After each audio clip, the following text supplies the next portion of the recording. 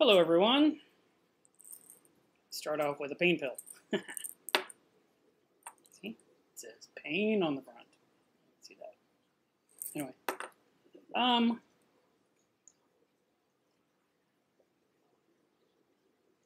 I had intended to have a normal live stream, and I hook everything up. Everything's going well. Hey Gabe. And then I turn on the new DSLR, which I haven't touched in a few days, and it just says error. And I've done all the tricks, and nothing is making the error go away. And with the error, I can't use it to stream, which was my whole plan. And I don't know what's going on. I tried swapping lenses. I tried switching from battery to electric. I don't know. I don't know what's going on. I have no idea. So today we're using the hideous webcam again. Grrr. It's like, God, every week it's just something. Let me turn this thing off on the bottom of the screen. I just want a normal, easy, smooth running stream. So what we're going to do is we're just not going to sweat it. We're just not going to think about it because there's nothing we can do about that. Let's see. I've got my new iPad in. So I want to see what that looks like for you guys. Yeah. And kind of get a view. So this is the look of the iPad now that I got. So it gives me a second monitor. I can actually see a little bit what's happening in real life. When we left off last Saturday, Dwayne and I had gotten about 2/3 of the reef done. We still had more to go. But you know, when we tuned in, there was more to work that night. We worked Saturday night, we worked on it Sunday. And we did a lot of work on the tank itself to get it to where it is now. So I gave you guys kind of a warning last week, like this is going to be completely different than what you're used to. And most everyone said they liked it. So I guess that's a nice thing, a blessing, because you never know how people are going to react. And I expected, 50 people to say, "What were you thinking?" But a lot of people seem to like the open look or the some space for the fish to swim. I think there's a drip on the glass. So I'm annoyed because I wanted to broadcast in 4K with the Nikon. So if somebody has a tip, it just says error. It's right here on the top, just ERR. And I don't know how to make that go away. Like I said, I tried swapping out a couple things. I don't understand it. I tried changing modes. It won't let me do anything. It's really weird. This is a Nikon D500. If you suddenly have some amazing tip, we can switch to a better camera during the stream. I'd be fine with that. So feel free to let me know. Okay, so when we left off, we had done this much of the reef and left the Balmy for Saturday night. And on Saturday night, we went through here and removed as many anemones as we could that were the little tiny BTAs that don't belong in the reef. And we pulled out a bunch of the Palaeothoa button polyps. So those are gone. There's just a small patch of them here in front of the sea bay that's kind of impossible to get to. And I'm kind of thinking, I don't care if they're there. They're kind of inside, and if the sea bay finally one day stings them, that'd be great. The rock work down there was normal. What had happened was the hammer coral had grown really tall. So Dwayne and I talked about, what's the best approach, because one of his thoughts, which was one of my thoughts, was when we cut those hammers out of there, the sea bay might try to move. Where right now there's the skeleton of the hammers, and the sea bay was kind of like against it, and it didn't go anywhere. But I said, look, I just want all that stuff under the hammers gone. I want to bring the whole hammer colony down lower. And that's exactly what we did. We actually cut every one of these hammers to about this tall, took off everything, got rid of it all, and stuck it all, in trash can buckets outside. And we filled up basically 3 5-gallon buckets of just coral waste. And that wasn't just like loose, that was like crushed down, keep putting more in. So that was a lot that came out of the main reef. And a lot of stuff was saved in the frag system, and then a lot of stuff was just disposed of because there was no point. As Dwayne likes to say, no one's going to want that. And I'm sure some of you would, but logistics doesn't allow that. We had corals in the cooler in the fish room. We had corals in the frag system. We even had moved some over to this side a little bit where we were working. And then Dwayne had to glue each hammer coral onto that rock one at a time. And there must have been 60 of them, 60 heads. Because at first I said, well, we'll just put a few there and then put them in the empty spots. That's my technique with all corals. When something breaks, I put it back in the middle and it makes it look more filled in or more lush. I don't know. It takes away the voids. And as we're working, I decided, no, I want to get rid of more skeleton and more skeleton and more skeleton.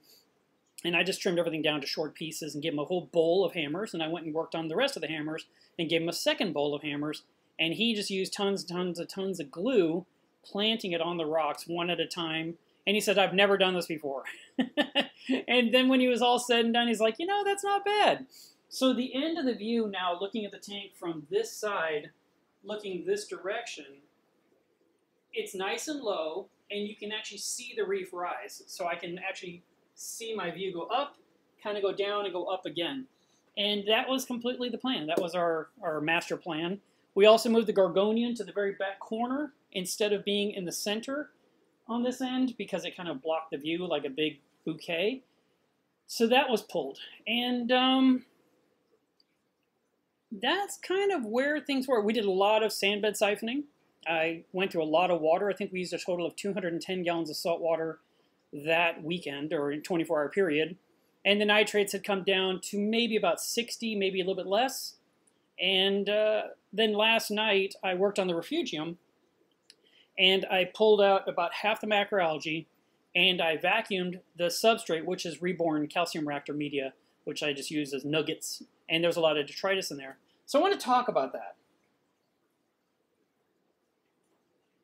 This is my vacuum assembly that I use, and I'll plug this MaxiJet into a power strip that's got an on-off switch near me, and I throw a towel over the power switch so it won't get wet. And that is how I am able to get power to my pump, and then I vacuum the bottom of the sump or the refugium, whatever I want to vacuum. I don't vacuum in the tank, there's no point. But there's a new screen now that's on the end of this that VCA came out with that keeps it from clogging up, which is fantastic. So the original vacuum attachment didn't have this, and it was $10. And then he added this little screen and a little insert right here, this little guy. And this would fit inside it, so it fits a Sicce Nano Syncro pump. And with that Nano, you have another pump you can use to do the vacuuming. And then all you do is vacuum, and then just all the water pumps out the tubing into a nearby bucket in front of my tank.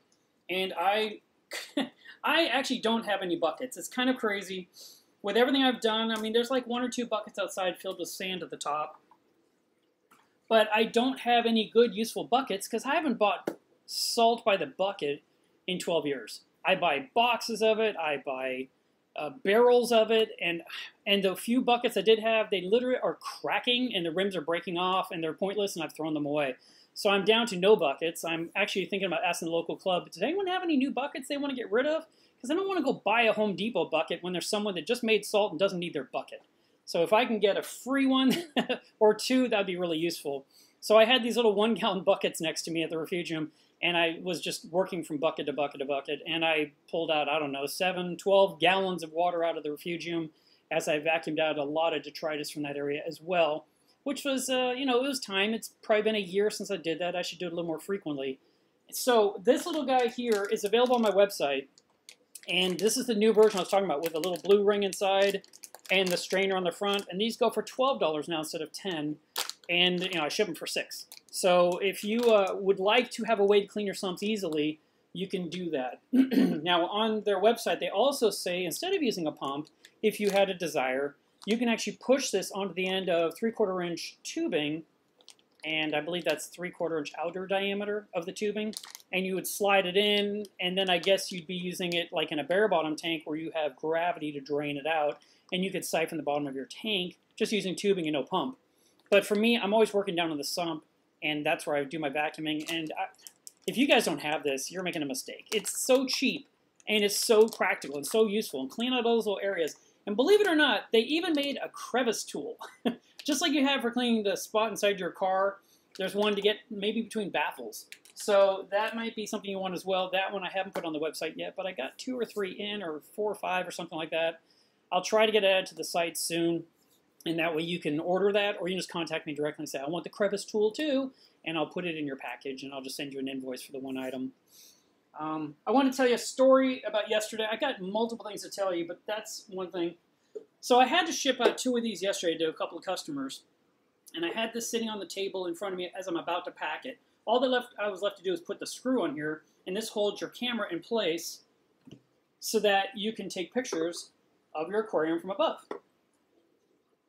And believe it or not, again, the anemone cube was overflowing. This is 4 times in 2 months when it hadn't done it once in 8 years. And I'm just like so annoyed. Oh my God. So of course I stopped the flow to the pump. But as I turned to do it, I dropped a tape measure inside this box. And of course the part that hit with a little metal part and it put 2 dings in the viewing panel. The most important part of the whole box. We could have scratched any other part of it except for the viewing panel. So then I thought, well, maybe I can take a torch and kind of erase it. And all it did was bubble the acrylic. So I have this useless piece of crap right here. And I'm super annoyed about it. Now, I want to show you what I did to fix the anemone thing. Hang on. Let me grab my phone. I can't quite reach it.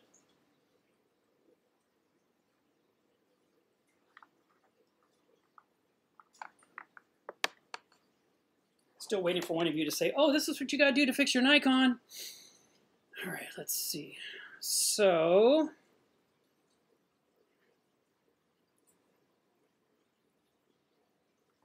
I wonder if I can just pull this up here. Yes, I can. So this is my solution so the anemones don't get in my Durso drain ever again. And it's probably long overdue. I never have had this problem before, and I'm just stunned that it keeps happening. And I keep pulling roses out of the overflow box. And I mean, I watch the tank daily to see if anything is getting near the, near the overflow teeth. And they're not. They're not there at all. And I'm just like, are you kidding me? So, I'm just like, it's a normal day. Tank is normal. Next thing I know, water's pouring over the walls. I'm like, wow. And I look in there, and there's a rose inside. It's like, really? So Dwayne thinks that because there's a lack of available space on the live rock in that tank, because there's so many anemones, they're looking for anywhere else to go. Could be true. That's probably a valid point or valid concern. I don't have an answer to it. All I know is I'm hoping that this perforated pipe that's 1 inch in diameter, and I could have made it longer too. I mean, I actually should have. But I can take this Durso out once in a blue moon and clean off the intake, and this should keep the anemones out of there. It's so funny because the other end, the part that goes in the sump, had a strainer on it, and I saw a little rose inside there. And I was like, are you kidding me? Another one? So I put that piece of strainer in the anemone cube, and it's working its way out of the pipe now. But it's just been so, I don't know. Maybe they were already in the pipe the whole time, because when this thing overflowed the other day, there was one inside. And then when I went to deal with the problem, suddenly it wasn't there. And I had this really hard time believing that the anemone just slid all the way down the pipe so beautifully, like a greased watermelon went through a drain pipe, I'm just like, what is happening? How can they move so quickly down the drain? Because usually they hold on to stuff, and even if there is suction, I don't think it was that great a suction. But anyway, maybe not. Maybe there's been a few in the pipes, and they just are gradually working their way out. But I mean, even Jack was like, ooh, Dad's having a bad day, and she ran away. she went to the other room, and she was like, I'm staying away from Mark right now. Oh my God, he is pissed. But yeah, I really was. I was really upset. And I was upset that I damaged the product I'm trying to ship. I have to make a new one. I can't sell that at all. And I have to, I fixed that part on the drain, and I removed the strain on the other end going into the sump. I've just modified the plumbing to where it's an open hole. So if something wants to pour out, it's just going to pour out, critter and all. And that should hopefully solve this once and for all until I replace the tank with a new set of drains where I'll have 3 drains. Because I really like that method, and I would like to go back to, I'd like to incorporate that in the anemone cube and just swap it out. So that is on my wish list of things to do in the coming, in the future. I also want to talk about another product from VCA. So I got this guy a couple days ago. So this is the SPS kit. And inside of it, when you open it up, you'll see this little green like strainer right there. And then as you remove the insert, you'll see the rest of the pieces right here. You have to very carefully, and this is brittle as can be, okay? Just very, very brittle. Pry that off gently. Here's your little 3D printed strainer. This is very important. Then you can remove this from the cardboard, and now you've got the fitting that your salinity probe for the apex will go into. And the probe will go in the top, through that little, there's actually a little O-ring you can see. Probe sits in here, make sure the probe is clean, and then you will very cautiously put this into the bottom of the probe to make it hold, you know, inside of it, and it creates a little bit of back pressure. And then you take some tubing, which there's some included, and hook it up to a very small pump, or even off a manifold, but just a little bit of flow. I forget what he said. It was something really low, like a few gallons an hour, like 3 or 4 or 7 or something, some really low number. Just a little bit of water going past the probe. And the benefit of this attachment that they've created is to make the salinity probe more consistent and not very like crazy inside your graphs.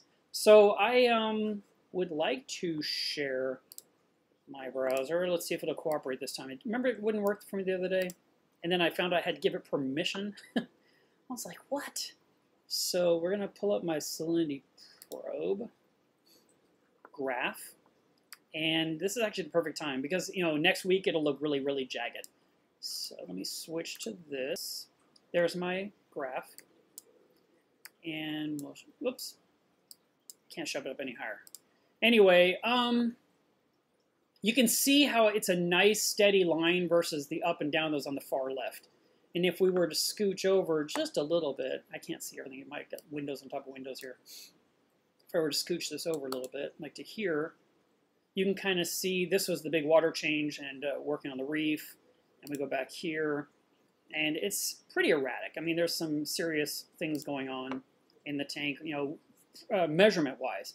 But now with this VCA, Vivid Creative Aquatics SPS, which is the Salinity Probe Stability Kit, you get a nice clean reading. So I wanted to let you guys know about that because if you're wanting to get one, you have to be gentle with it. And I think most people are not. I think everyone's like, well, I expect this thing to be bulletproof. I want it to be super strong. And it's not. It's a 3D printed, very, very frail item. Matter of fact, because it is such a frail item, he includes a second one in case you're too rough. So just think of it as like handling eggs, okay? Once it's installed, you're not going to touch it. It's going to be completely in the corner of your sump. Nothing's going to irritate it or yank on it or bump it until you do something. And so it should be fine. But adding these 2 little pieces of 3D printed material around that probe will help those of you, like myself, where the readings were all over the place. Other people have readings that are perfectly straight all the time without it. But this is just a kit they came out with. And I believe the kit's like about 30 bucks. And now you can actually use your salinity probe and trust the numbers, which is pretty nice. I've actually been in the camp where it's like, it says what it says, and I really don't care because I just check my salinity once a week with a refractometer. But it is really nice to actually be able to open up my Apex Fusion and look and see what the numbers are based on the latest readings from the probe. It still says error. Dang it! I have no idea why it messed up.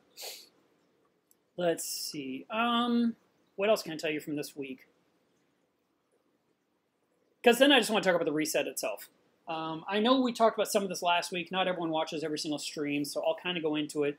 The reason that the reef needed so many corals pulled out was specifically to create more space, remove a lot of waste, and to plant a few new corals to kind of change up the colors. Because what ends up happening, you know, well, I don't know about you guys, but a lot of times I see other people do this. They put a whole bunch of new corals in their tank. And I see it. I see like 60 frags, 80 frags. Like, yep, you're going to have 12. Because no matter what you want, there's going to be 12 or 6 that are going to dominate the tank. And unless you're in there pruning all the time, you're literally going to have a few giant colonies and a few frags here and there. And for me, I watch things grow. I see how things get near each other. But for the most part, you know, I was able to have quite a few species in my tank. But there are so many types of SPS coral. And I've seen guys with tanks where everything's about the size of a lime. Little tiny mini colonies. And it's so colorful because they have like 90 different kinds. And it's really pretty. And they're all near touching each other, every single one of them. And, you know, eventually something's going to go wrong. And the worst part is with SPS, if the water just takes a nosedive a little bit, you can just have a wildfire work your way right through the tank and take out a lot of corals. Where LPS and softies, I mean softies specifically, are super hardy and can handle pretty much everything you throw at them. But SPS is what I like. and I like a little bit of everything. So I have this time, I don't know how many corals are in here, but we've got a nice diversity. I will be working on the video to show the work we did. I know that some of you joined the membership tab on this channel, which is just, I'll throw it on the screen if I can find it. Overlays, there we go. See, it was hiding. So if I can find this thing. I can't find it, it's too easy.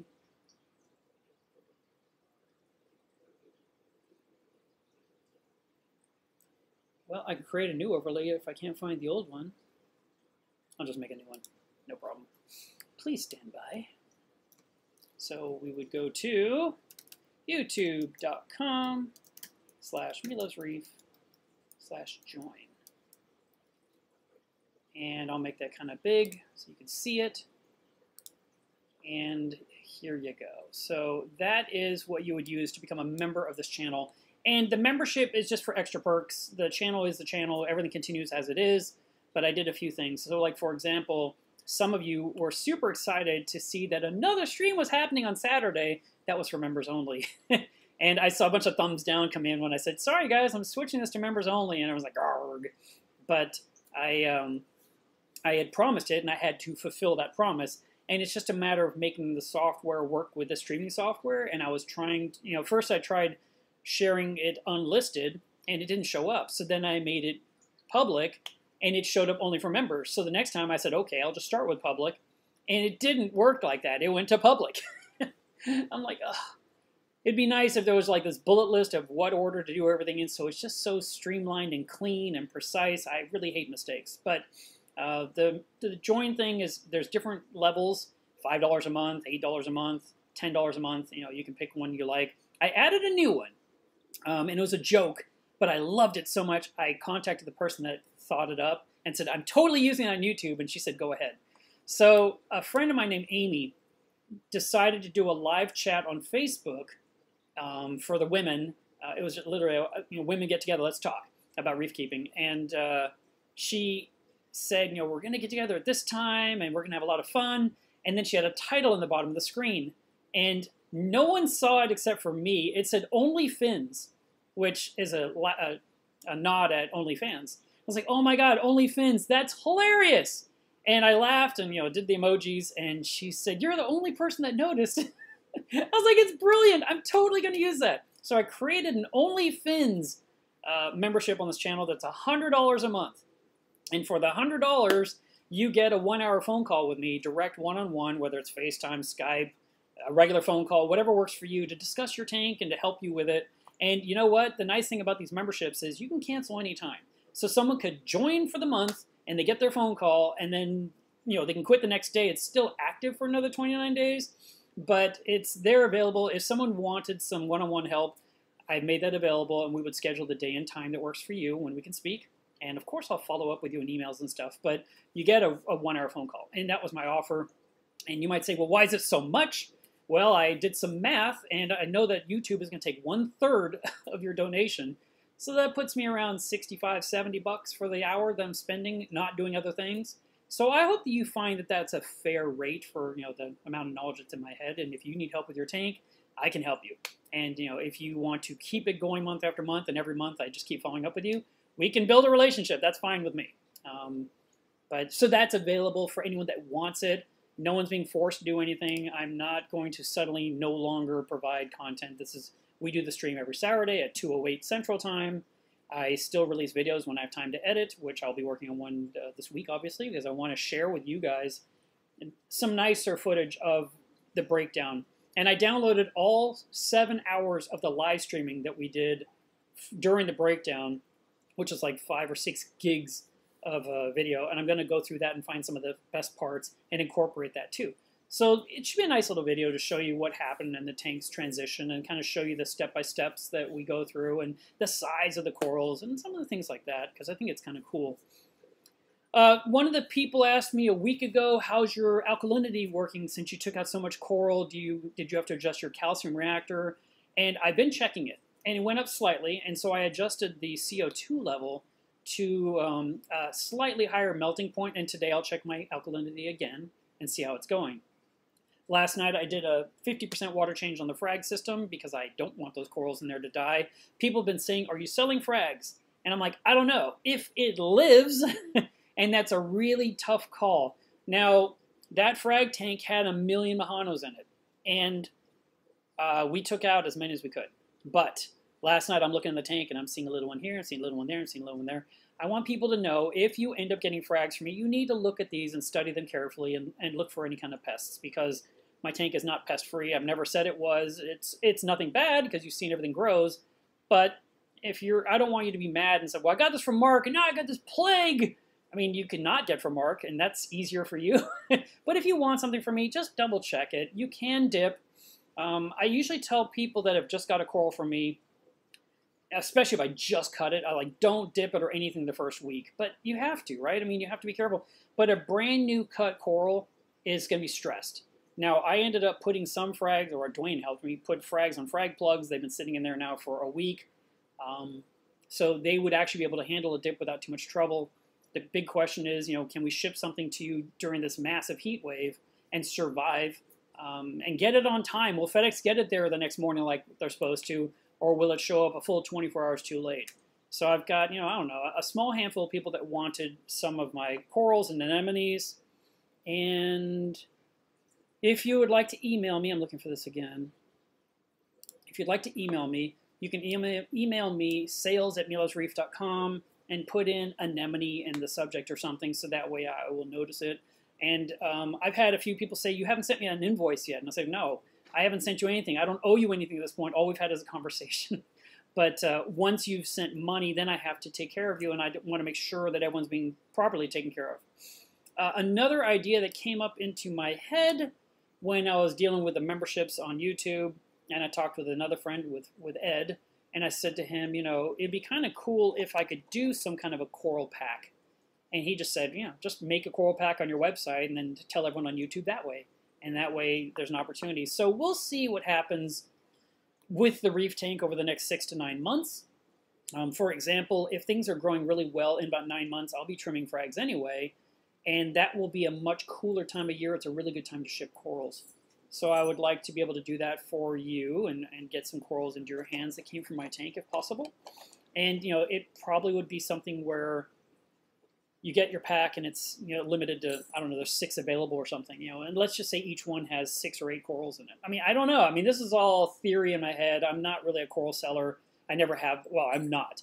I never have been, but recently I did some stuff, and I've got a whole little mesh box inside the frag tank right now filled with those bubble tip anemones, those little babies that I call nano nems.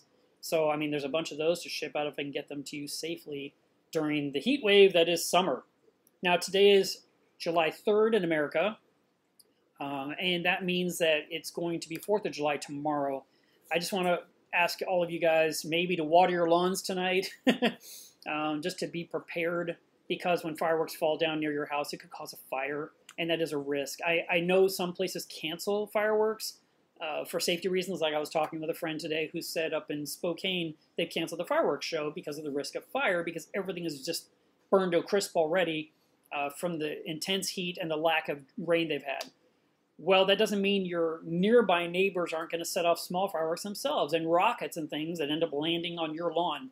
And year after year after year, I'm always like, oh no, we're going to do 4th of July, and it has been so hot, it's been so dry. And today we had rain. And I'm actually glad. I mean, that's only happened very rarely when we get rain on July 3rd. Happened a few years ago, and I was super glad it happened the day before, because it meant everything was damp and we'd be able to withstand some fires. But, not everyone's that lucky. So, if you want to water your lawn and kind of look at anything you need to trim back that could possibly be a risk, and keep your eye on things, during the 4th, so you stay safe and your tank stays safe and your home stays safe. So I want to bring that up. Now, I have 2 topics I want to talk about today. One is about another YouTube channel. I was watching it. I'm not going to name the channel. I'm not trying to insult the person. I want to talk about the scenario. And maybe some of you saw the video, maybe some of you didn't.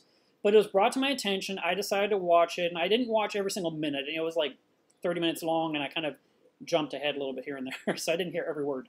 But basically, she wanted to remove a rose anemone about this big around, maybe this big around, in her tank that was in her rock work because she felt it was too big, and she wanted to split it as well and then put half back in and sell off the other half. And when she did it, she had a plan, and I wanted to discuss what happened because there are certain things I would never have done. And I would like to discuss it with you so that way if you ever decide you want to do this, you have a little more insight. So first of all, the bubble tip anemone is well known to put its foot deep in a crevice in a rock, which makes it very hard to extract. There are a few techniques that can work to remove an anemone, one of them being turn the rock upside down and let the weight of the anemone pull on it so that it can start to come loose. That's what she tried to do. She put it over a bucket with a couple of lids so it was propped and then an anemone could dangle down, but I think it was hanging much, much, much too long. When I remove an anemone from a rock, I have it off the rock within 5 minutes or less. If I'm working in the tank, it might take me forever because I'm trying to be so cautious and I can't really see what I'm doing. But if I'm out of the tank, 4 minutes, 5 minutes, done. I mean, the anemone is loose. Some techniques that work for removing anemones from rock would be to put a power head straight at it so the thing's irritated and it moves. And that would mean you have to do that for a couple of days. You literally prepare for this event. Another choice is to put ice cubes near the foot. That makes it retract. And our tanks are 78 degrees, so you have to keep putting an ice cube, put an ice cube, put an ice cube. And you might put 15 or 20 ice cubes till you finally get a good part of the foot off. And then you get your finger under there and kind of pry it up because your finger is smooth. You might start with your nail. You might even trim your nails a little bit. But start it just a little bit because you don't want to tear the animal. And then get your finger underneath and just kind of work it off the rock as you slip your finger deeper and deeper into the crevice where the anemone is holding on. The third technique would be to take a toothbrush and gently brush at the foot, kind of brushing upward, like you're brushing up from your gums, like the dentist always tells you to do, right? And you brush up, and it kind of curls the foot up, and it doesn't like it, and it's kind of pulling away, and it's like, what's happening? Now, once you've got, and then the fourth one or fifth, I have so many techniques. Another one's a credit card.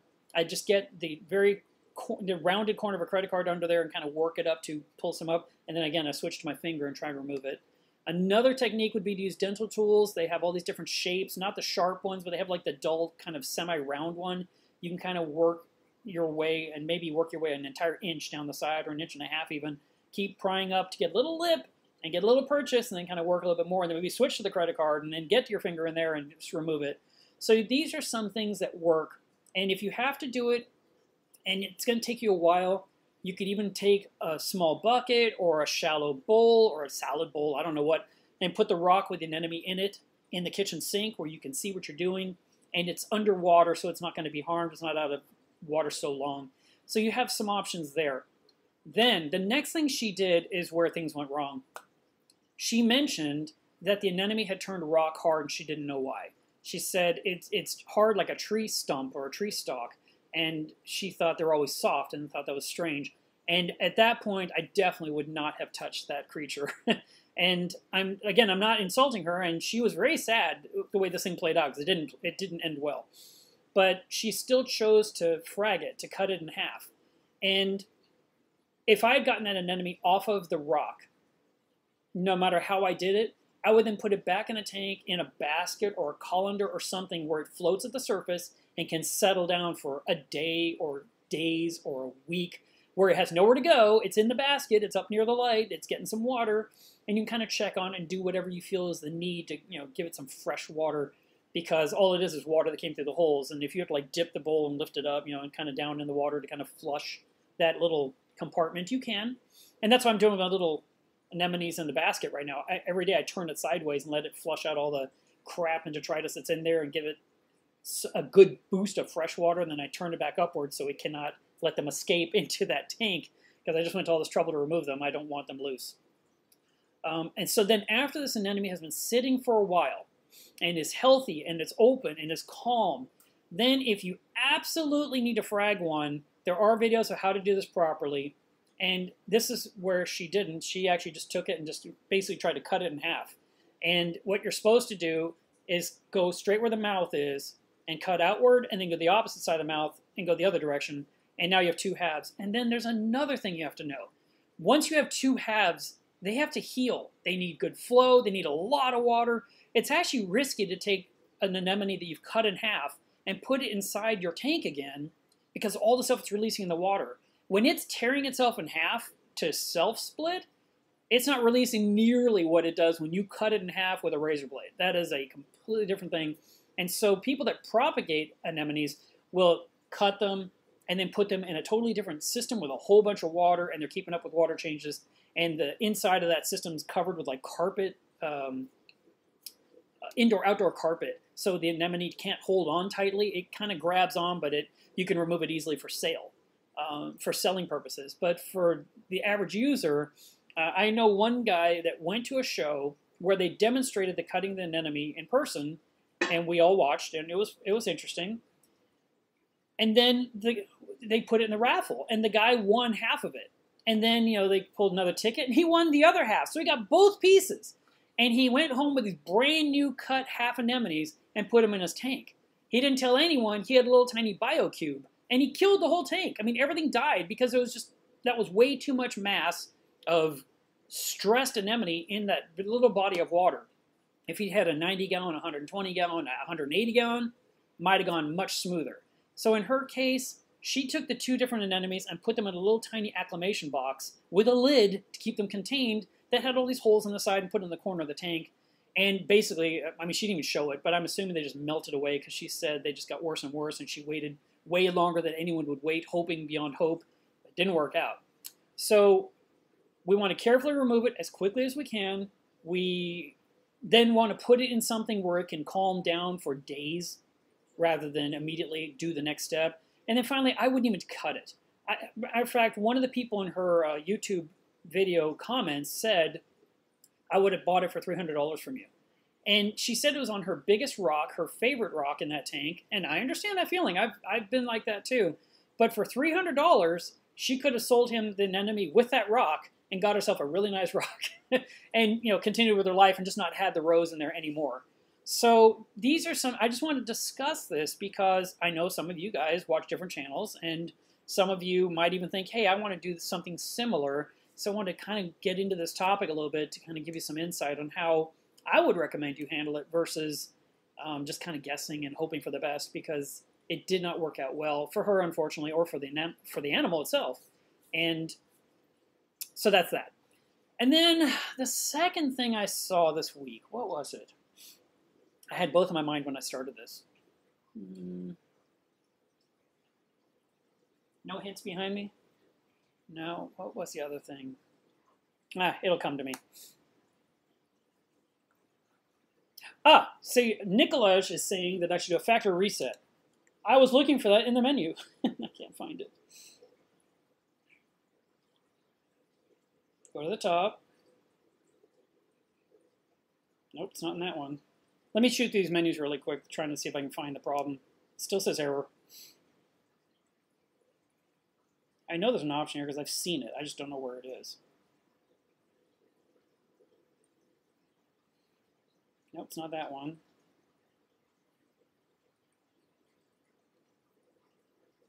I'm trying to think of that other topic that I want to talk about. It's not in custom settings. It must be in here in setup menu. It's got to be that, right? Here we go. Reset all settings. Reset all settings. Terrifying. Are you sure?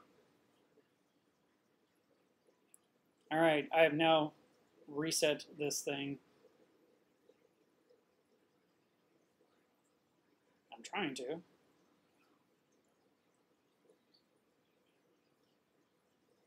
Oh, I see. Push the wrong button. All right. Resetting all values to default values. Turn camera off. Okay. Maybe we'll get our good camera back. Error! No! Ah! I don't know. Yeah, I'll have to... Rashawn says, check the connector of the lens to the camera. I actually looked at that as well. I don't know. I even switched lenses. I don't know what's going on. I'm very annoyed. And the saddest part was I started early getting everything ready. I had everything put in place. All I did was turn on the camera and nothing was happening. I was like, what happened? What changed? But, dang it, what was the other topic?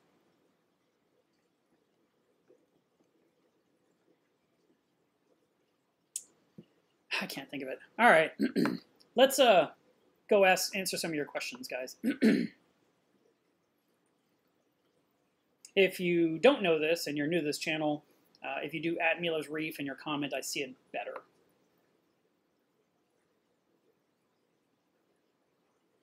You know, let me do this. One person just also said, it might have been the same person, said for me to format the memory card.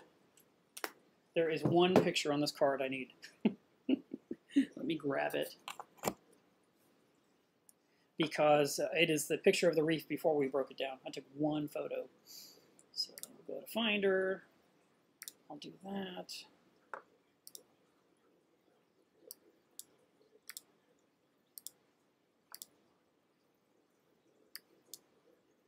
Grab my NEF file. Okay, it's on my desktop. Oh, nope. I was going to say my clue is on my desktop, but no, it's not. Where's my picture I just saved?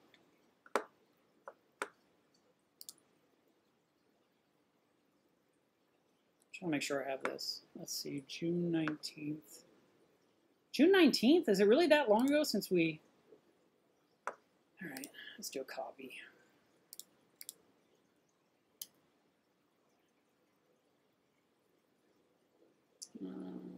Keep both. Ugh. I'm even getting an error on this, trying to remove this one picture. Maybe the problem is the memory card. But the thing is, I got the error message when there was no card in there, too. Yeah. Sorry, guys. I don't mean to waste your time. I'm just trying to solve the problem. I already did all the remove the batteries and put them in. I tried using something, a different power source as well. And not having any luck. So we'll go here. Again, too many things on my... I just share my desktop with you guys so you can see what I'm doing. Let me close some extra boxes here so you can see. We'll go here. Switch to Lightroom. So here's Lightroom. Switch to Library. Computer's going extra slow. Import. Extra slow because I'm streaming, right? Now here I'm demanding it to do photography stuff. No photos found. All right, let's try this. There we go. Import.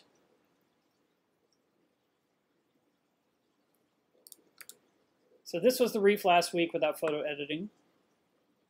And I don't think I need to work on this right now. But all right, I got the picture. Now we can try to format that card. Let's see. I just don't expect any miracles here. But it's so weird. It went from working fine to just poof, it's not working. Error.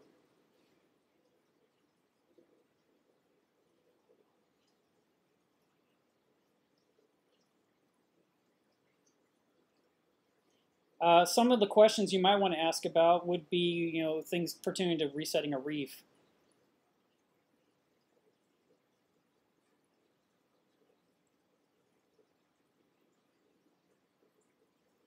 Can't find format. All right, I'm not going to waste your time as I'm digging through a camera. Let me go ahead and bring your comments back on the screen.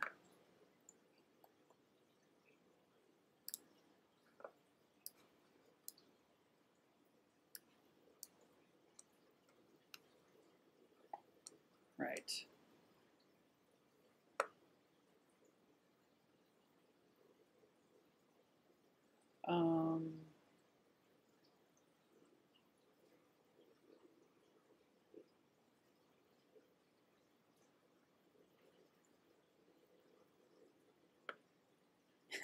Jeremy says, buckets are made of gold in this hobby, but I'd give you a bucket, Mark.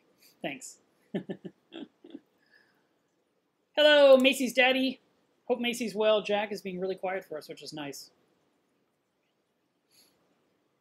Ah, camera could be stuck in live view mode. Well, I mean, I've tried a few things here. Alex says, how are your nitrates? And I did discuss this before. Last I checked was a few days ago, and they were orange, which is definitely past 40 and closer to 60. More than likely 60.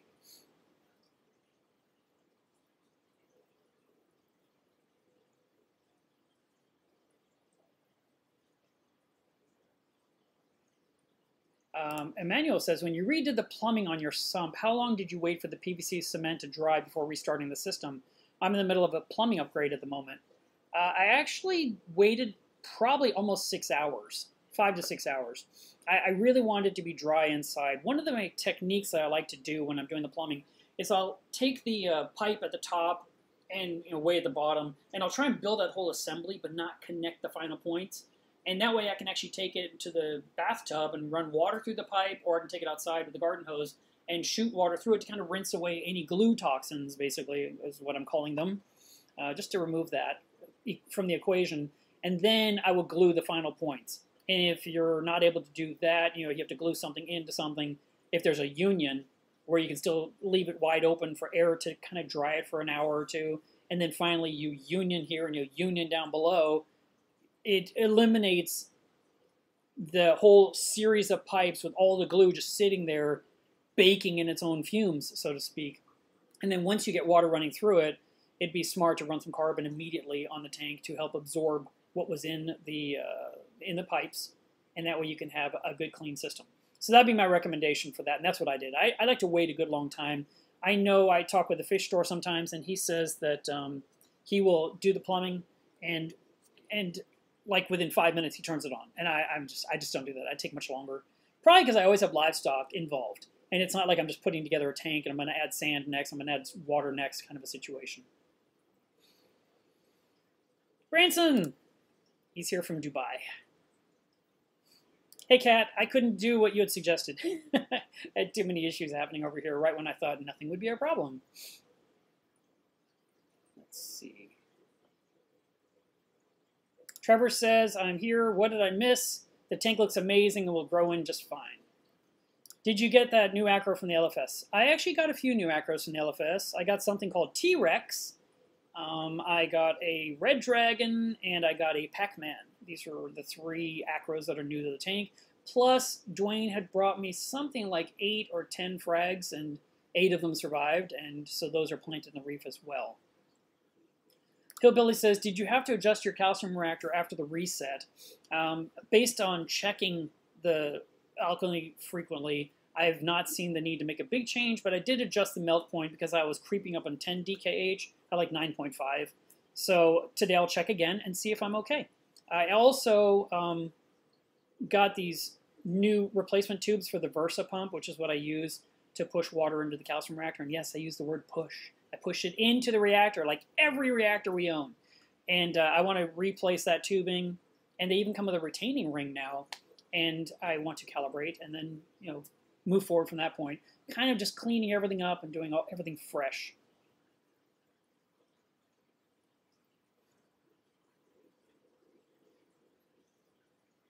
Let's see.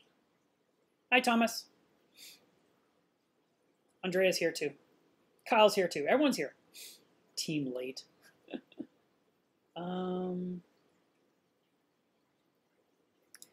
Travis says, if the error persists or appears frequently, consult Nikon authorized service representative.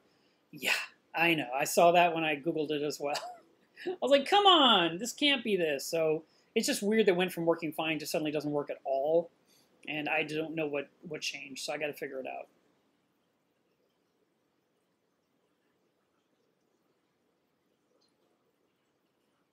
CT says, siphoning the sand bed or not? What are your opinions? With a deep sand bed, I don't recommend it. With a shallow sand bed, you can. And it's because the deep sand bed, you're supposed to have an area that's deep down below that's anoxic and that helps to consume nitrate.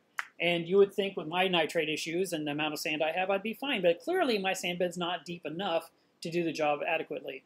So we have been pulling out, I say we, Dwayne and I, took turns gravel vacuuming all the sand we could reach. And, we didn't get it all. We got a lot. And odds are if I went there and did it again today, I'd pull out even more brown sludge. But the tank is 8 years old, coming up in November. And in that 8 years, a lot of waste has hit that tank. And actually, one of the things that Dwayne mentioned, which surprised me as well, and now that he's mentioned it, I'm kind of looking around like, I don't see any bristleworms in my tank at all. So maybe the copper band ate them all. I don't know. But I have just like a couple of cucumbers, a few hermit crabs, a few snails. Actually, my tank could use a nice I'm trying to think what we used to call that. There was a thing you could do. You could add some live sand, and you could add this and add that, and kind of increase your biological filtration in addition to a cleanup crew with sand conchs and cucumbers and different and Nassarius snails. We did find a few large Tongan Nassarius snails too. But yeah, there's not like a big, huge diversity of bugs in my tank, and there's not even a bunch of bugs in the refugium either. Macy's daddy says, do you feed your anemones? No, I don't actually directly feed them. I have been squirting food at these since they're in a basket and they can't just opportunistically catch anything because the basket is like a mesh material, and because it is so tightly woven, I'm lucky water's passing through it. I'm actually worried about it. That's why I keep turning it sideways, let water flow in and then flow out, just in case, to make sure they're okay. And they're fluffing up and they look okay, but I'm just being a little bit worried. Maria says, you might have to service your camera. I just bought it! Used. So, I guess I might have to. Grrr! I just don't get it. Thank you for all these suggestions. And yes, Hillbilly Reefer, I do have the replacement tubing. So if you need that, let me know and I can get one to you. Adam says, do you ever think about setting up a new tank somewhere else in your house? Yeah, those thoughts cross my mind. But then it becomes another tank I have to take care of. And that kind of squashes it pretty quickly. But it would be kind of neat. It would be nice to do something different. This is not what I was going to tell you guys about before, but there's a guy in the DFW Mass Club, Dallas-Fort Worth Marine Aquarium Society, who posted a thread on DFW Mass, man, like a year and a half ago. He wanted to create a giant reef in his backyard. And I was like, wow. And then he talked about what he wanted to do and how he was going to take hundreds of feet of PVC pipe and he wanted to make a thermal heater for under the slab of concrete to warm the tank from beneath rather than going through like some kind of inline heaters or whatever. Anyway, I thought, well, that's really ambitious. He had like a drawing of what he wanted to be like, and it had windows in the side and all this stuff, all right? He's been pouring concrete. It is happening. It's like 10,000 gallons. It's huge. And he's, I actually asked him a question on the thread yesterday to see, what his completion date hopefully might be. When does he think he'll get done with the construction part to where he gets to the fun part? And, oh, man, if that thing comes to fruition, that is going to be really cool. It's going to be a slow process, and he's going to... The biggest challenge with giant tanks is when you put corals in there, you can't tell you put any corals in there because it's so big that everything is just a dot. And, when I go shopping and I see a frag this big, I'm like, what's the point? I'm never going to see it again because my tank's 7 feet long and 3 feet wide. And it needs to be sizable to when you stand back from 3 feet, you can see the darn thing. So he'll have to get rock, a lot of it, and he'll have to get some large corals. I would think some really good things would be like some big old gorgonians and sea fans from Florida, for example, because they're big. You can see them from a distance, and there's some motion. It looks nice. I don't know. We'll see where he goes with this whole thing, but I look forward to giving you guys an update on that as it continues to go along. Kyle, thanks for becoming a member. I appreciate that.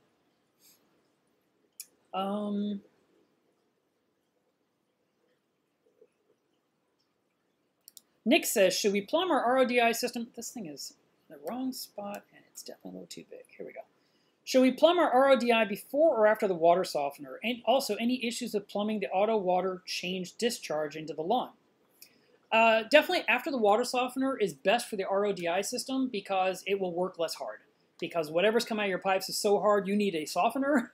So let the softener do the bulk of it. Put the RODI after that. And then, yes, the output, the waistline of the RO system can definitely go to your lawn, to your foundation, to flower beds, something like that. Just nothing for human or pet consumption is the recommendation.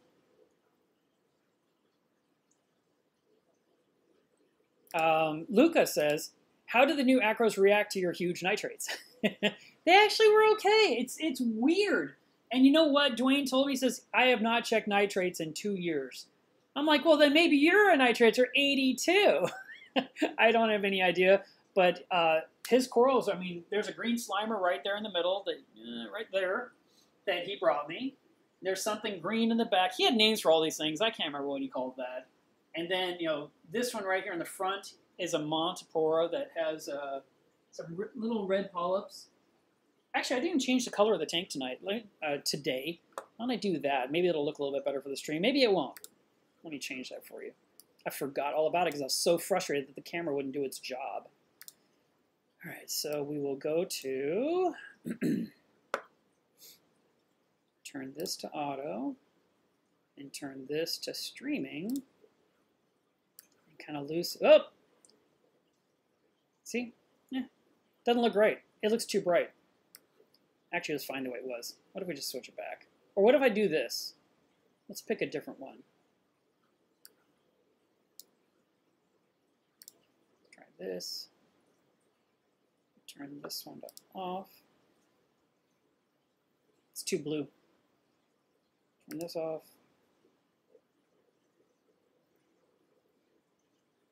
You know, it was actually kind of okay where it was. I'm going to leave it the way it was. All right, whatever. If we'd had the nice camera, we would have had much better footage for today. I have no idea why it decided to break.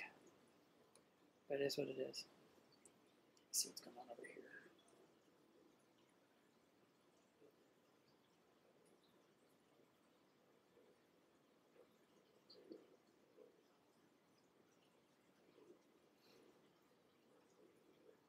I'm looking at your comments down here on the iPad because it highlights my name in red. It's like, oh. And a lot of them are about the camera.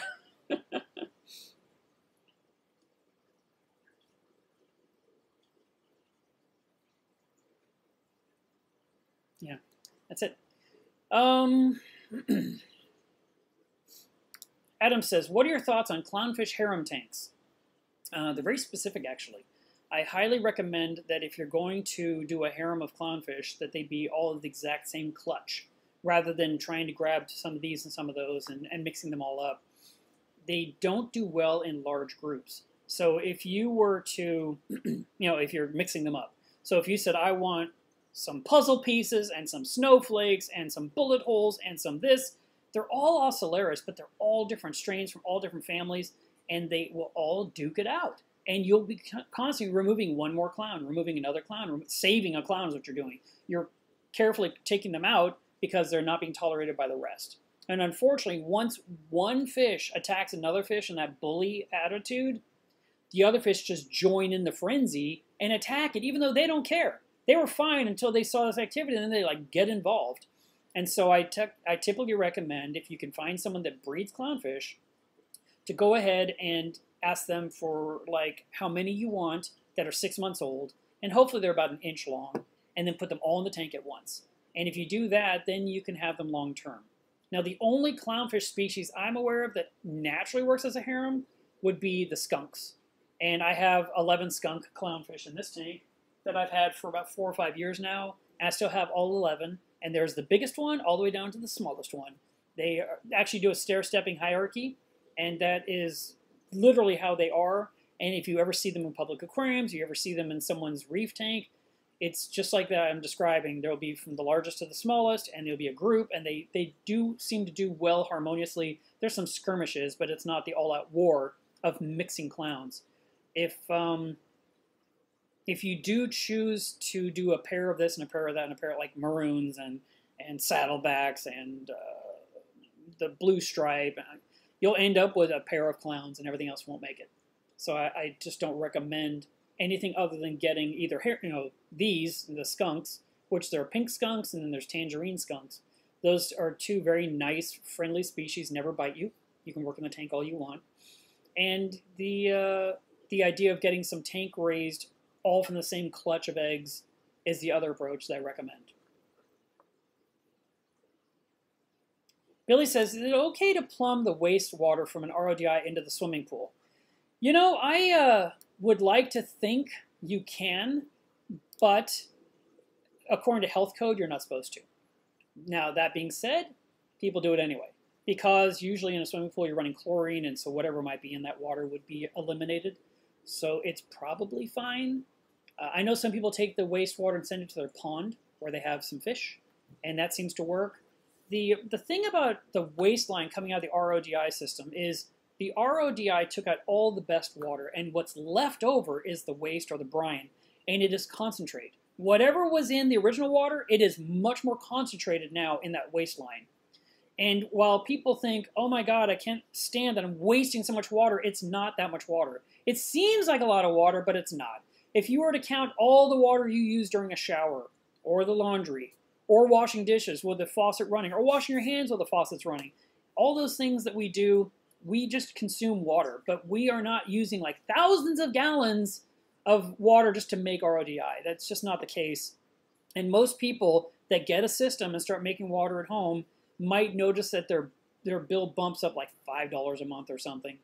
My own house, everything in my house, all my reef tanks, all the top off that I'm doing, and the occasional water changes, and and I'm alone, with showers and laundry and dishes and flushing the toilet a million times, all the things we do.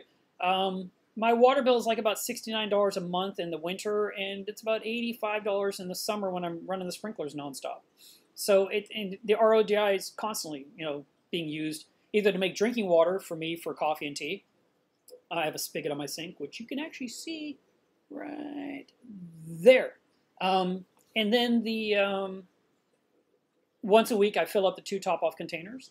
And then when I have to make a ton of RODI to make salt water for the water changes, I have to make 250 gallons of RODI, so it means 750 went down the drain. So being able to use it somewhere else is wise, and it's nice. And if you can use it in anything around your property, that would be great. You can wash your car with it. You can wash clothes with it. It just comes down to the hassle factor. What are you willing to put in a bucket and carry to what spot? Or where are you going to run a tube to? And then also the tubing coming out of your RO system should not go more than 40 feet. So if you're trying to run it like 100 feet, you're putting back pressure on the membrane. So you would want to put it like from the RO into a PVC pipe and then let gravity take that water all the way to that swimming pool you were mentioning, for example.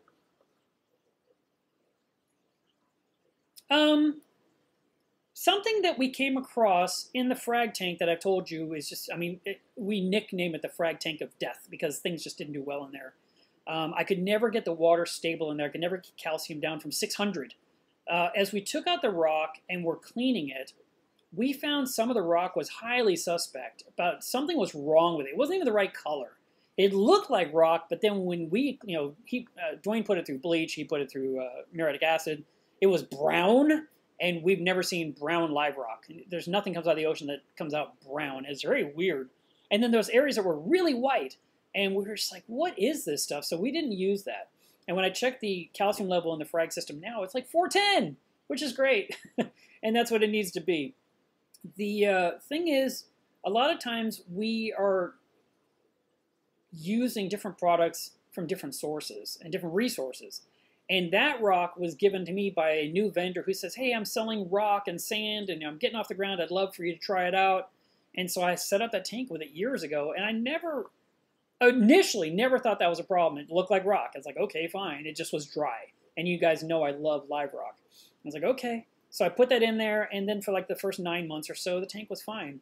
But then the numbers just wouldn't level out. It's like I overdosed calcium, but I didn't. And I couldn't have because the numbers kept rising, and yet I wasn't putting any more in. I stopped adding calcium so long ago, and the number stayed around 600 the entire time until we broke the tank down. So the point is that if you're thinking about using something, and you're like, well, if I can get this from the quarry, or I can get this from a pond supply, whatever, maybe you shouldn't. Maybe you should save yourself some heartache and literally get something that is being sold in this hobby for the aquarium, even if it costs you a little bit more than you're thinking. In that case, if I had any clue that his rock might have been suspect, it didn't even dawn on me that could be a thing, I would have just said, no thanks, and I would have just moved on with my life, because it's been so frustrating. Anything I tried to put in there didn't do well. The only things that handled it were fish and anemones. But anything else I put in there really didn't do well. I put fungias in there, they went away. I put in Gorgonia, it went away. I put in a couple of frags occasionally, like Monty, that came out of my tank, and I thought, well, I'll put it over there. It just died. So that tank really had a major problem, and right now, it's not perfect. Because we did a reset, we really threw everything into it into what could essentially be almost a brand new setup. I mean, we still had the skimmer, we still had the refugium area with rock in it, but we put in brand new water, put in brand new sand, and I actually was adding prime to the tank several times this week just to lock up anything like ammonia or with nitrate, nitrite, all that kind of stuff in case it was trying to cycle. Which normally I wouldn't think a tank would cycle with all the livestock, but there's probably a chance that it was trying. But at this point, with all the prime I put in there, it's kind of impossible to do an ammonia test and get an accurate result. Michael says, I've never seen you so caught up on the comments before. It's because I can't think of story number 2 I want to talk about. I'm so aggravated. It's going to come to me after I turn this thing off, of course. Let's see. Nick says, we've had life rock cycling and a Rubbermaid for the last few months, and I put BioBricks in for our existing tank and a Rubbermaid. Any other things we should do to help cycle the new tank? You could put in Live Rock Enhance, which adds some nice bacteria to the rock you've been fermenting in the Rubbermaid vat. Live Rock Enhance can also be used in your main tank. And then there's also the choice of using the product from Brightwell that is a dry rock starter kit, but your stuff's not dry, so I don't know that you're going to need that. I know some people like to use Turbo Start from Fritz for new tank setups. I actually put some Prodibio in the frag system just in case it could use an infusion of fresh bacteria on top of everything we did over the last week. Because, a little bit more is always okay as long as you don't overdose anything. I still can't think of it. Wow. I keep thinking it's going to come to my mind. It's like, oh, this. Like, no, I talked about that. Oh, this. No, I talked about that too already. I don't know what it is. Steve says, I currently have 70 PSI on my RODI system. Would I get better production with a booster pump, or would it not be worth the money? At 70, you're kind of there. I mean, if you got a booster pump, it might push you up to 90, 95, even 100 or higher. And your membrane can handle the 100 PSI. It will become more efficient. But I guess really what you need to do is look at what is the TDS coming out of the membrane now to decide if it's worth the effort. Because a booster pump kit, which I sell, is $115, and if you're, let's say it's 100, you didn't say what size it was, but if it's a 100-gallon-a-day system or a 75-gallon-a-day system, those are usually 98% rejection rate. So of 100 TDS, you should be getting 2 out of the membrane under ideal circumstances. Which this time of year, with the water a little warmer, the PSI is up. If your TDS out of the tap is less than 200, you should essentially get maybe 2. But if it's coming out 10, for example, then yeah, the booster pump might get you all the way up to 98% rejection rate, which would be less TDS coming out of the membrane, which means the DI resin would last longer, so it's totally worth the money. But the question is, do you need it? So I would look at your TDS coming out of the membrane to decide if you want to spend the money to do that. And then if you decide to get a booster pump, and a lot of people make this mistake, you install the booster pump right before the membrane, not in front of the whole RO system. You don't want to go booster pump, sediment, carbon, carbon, membrane, DI. You want to go sediment, carbon, carbon, booster pump, membrane, DI. And the reason being is that the membrane is in a PVC housing that can handle that additional PSI, where the acrylic housings underneath that are clear or clearish, they aren't designed for that much pressure, and they could rupture and crack.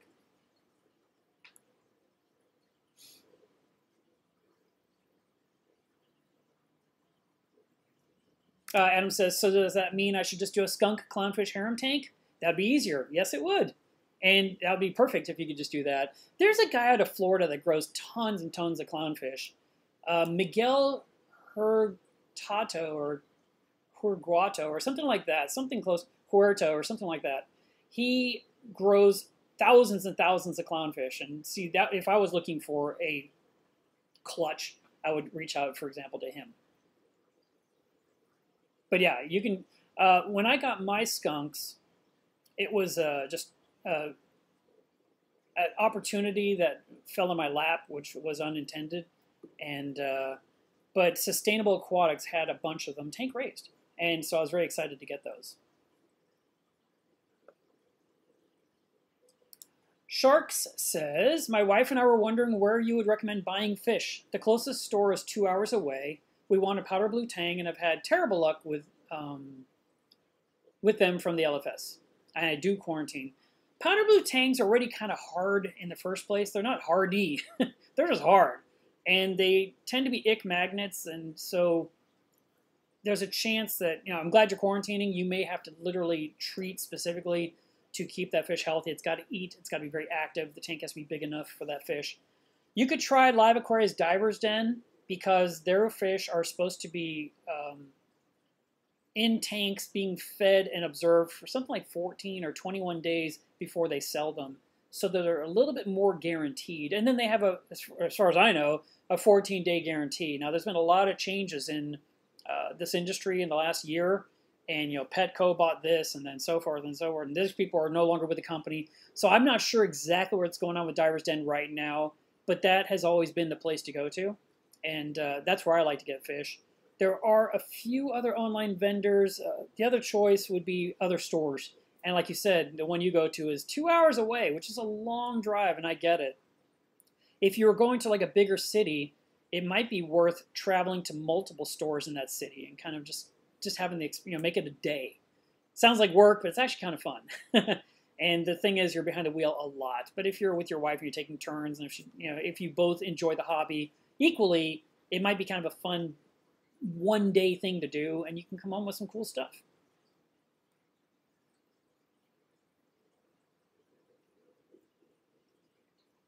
Alex says, would the brown on the rock be iron precipitation? There were parts of the rock where there was like black flecks in it. And there was another brown rock. It was just brown. I almost wanted to just break it in half and see if the whole thing was brown through and through. But, Dwayne and I both said, I've never seen rock look like this before, and I couldn't disagree with him at all. He was 100% right. So that one, I don't think it had, Alex says, did it have a name? Was it some brand? Whoever that vendor was, he came out of the woodwork, and he said he wanted to do this. And I think we knew each other for a while, and then I just never heard from him again. I don't even know if he's still around. I don't know if he's selling something entirely different. But I don't think he's selling the sand and rock that I got, because I think more people will be talking about it. Me, I tend to set something up and leave it alone forever. So something that I got from him 4 years ago may be, ancient history in this industry. Hey, Thomas, congratulations. It's nice to hear that your tank is coming up on a 1-year anniversary.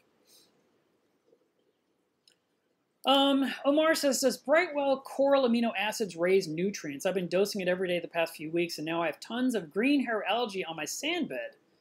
Amino acids don't add nutrients, I don't think. I'm sorry, this is not a strength of mine, this one piece of knowledge, but as far as I'm aware, amino acids are used as a triggering response to make corals eat. And so people would put in amino acids in the tank, and then 15 minutes later, they'd feed the tank and everything's ready. So I don't think it's doing it. You may want to use a little bit less, if you're dosing it daily. Myself, I dosed AquaPower for a while there because Dwayne loves it. And so I thought, all right, let me hook up a dosing pump. And I was pumping in 80 milliliters once a week. And I never saw a difference. I mean, my corals grew, so they always grow. They grow in spite of me. So what can I say? I don't know that it makes a difference. And I remember there was a poll a long time ago in the chemistry forum, and it said, if you've used amino acids, what has been your reaction, or what is your experience? And 50% said, what a difference, and 50% said, made no difference. So I don't know if that's changed, since that one poll forever ago, if people feel way more strong about amino acids than they did in the past. I myself have, tried to hit or miss. I think if I just dumped in the tank nonstop, and I mean the right amount, but I think if I used it a lot, I could say, wow, that made a big difference. Or maybe I'd say, maybe I would say, I can't tell the difference. I don't know. But in the meantime, your green hair algae problem you have to solve. Now, there are a few ways of solving it. You said it's on the sand, which means you could pretty much take like a net, and you could skim the surface and kind of take that away. You're definitely going to need some cleanup crew in that tank soon before this gets everywhere, and on the glass and on the rock and on the corals, so don't let that get away from you. But green hair algae comes from a few things besides what you're thinking. Just the dosing of amino acids. It comes from light, it comes from nutrients, and it comes from something else in your tank where it got started. It doesn't just magically appear out of nothing. It came off a frag, it came out of some water, a tendril came off of something, and landed in your tank and has been spreading.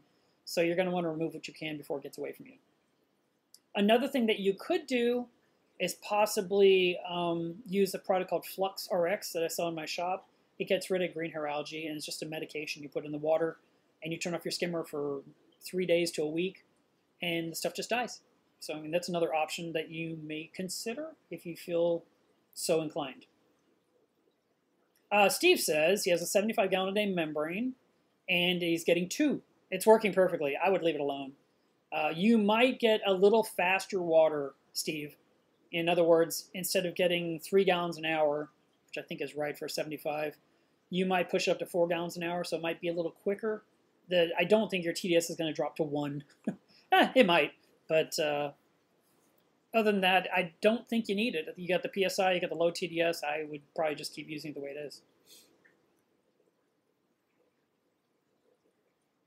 Jay says, my TDS comes out 7 to 8, but I have 400 TDS, which means 2 per 100, which is about right. And so that's not even a surprise, Jay. That's exactly where I'd expect it to be. And Alex says, can we use the leftover water from the RODI waste to water plants? Yes, you can.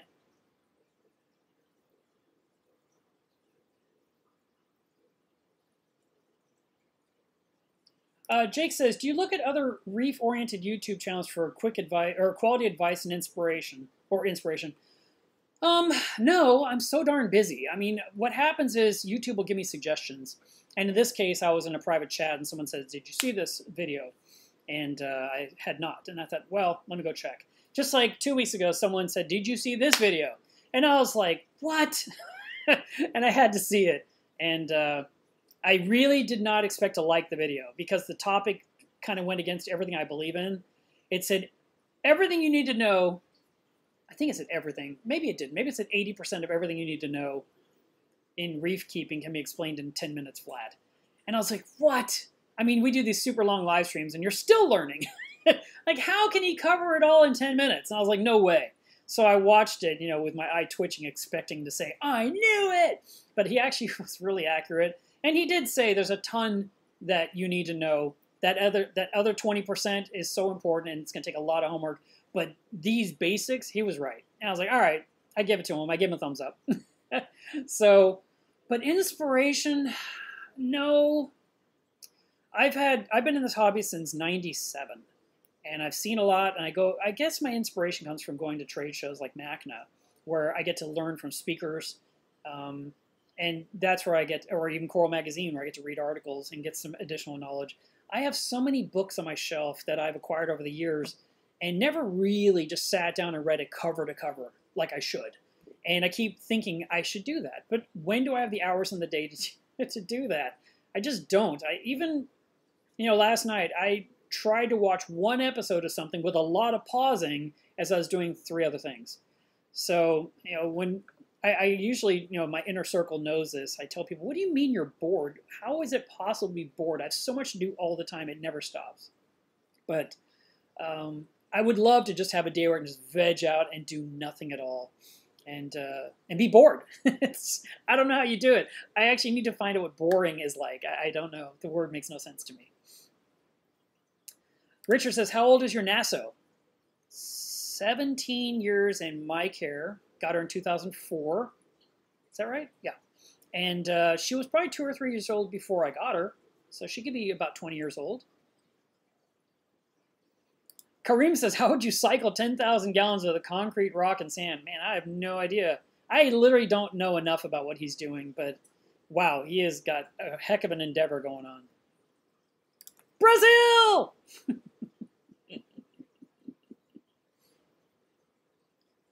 Matt says, aminos do much more than forcing corals to eat. It's a pretty complex topic. Yeah, I need to know more about it. I just don't know enough. I said that. I said, I don't know. So I need to learn more about that. I think it's one of those things that I learned a little bit and forgot it.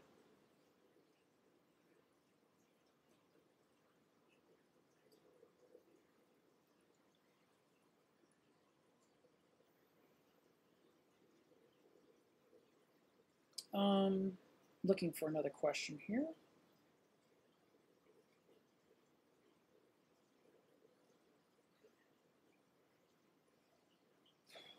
So 19 says, I don't know why my corals are not fully opening or are dying. I have LPS, like hammers, that are suddenly dying.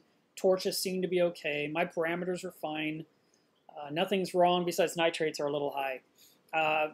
My tank has been doing the exact same thing this year. I've lost quite a few hammer polyps, and I couldn't put my finger on what was going on, and I kept blaming my nitrates. So when we did the clean out, we saved all the heads that lived, but will some of them still die? I don't know. Will what we cleaned out and lowering the nitrate be enough to solve the problem? I hope.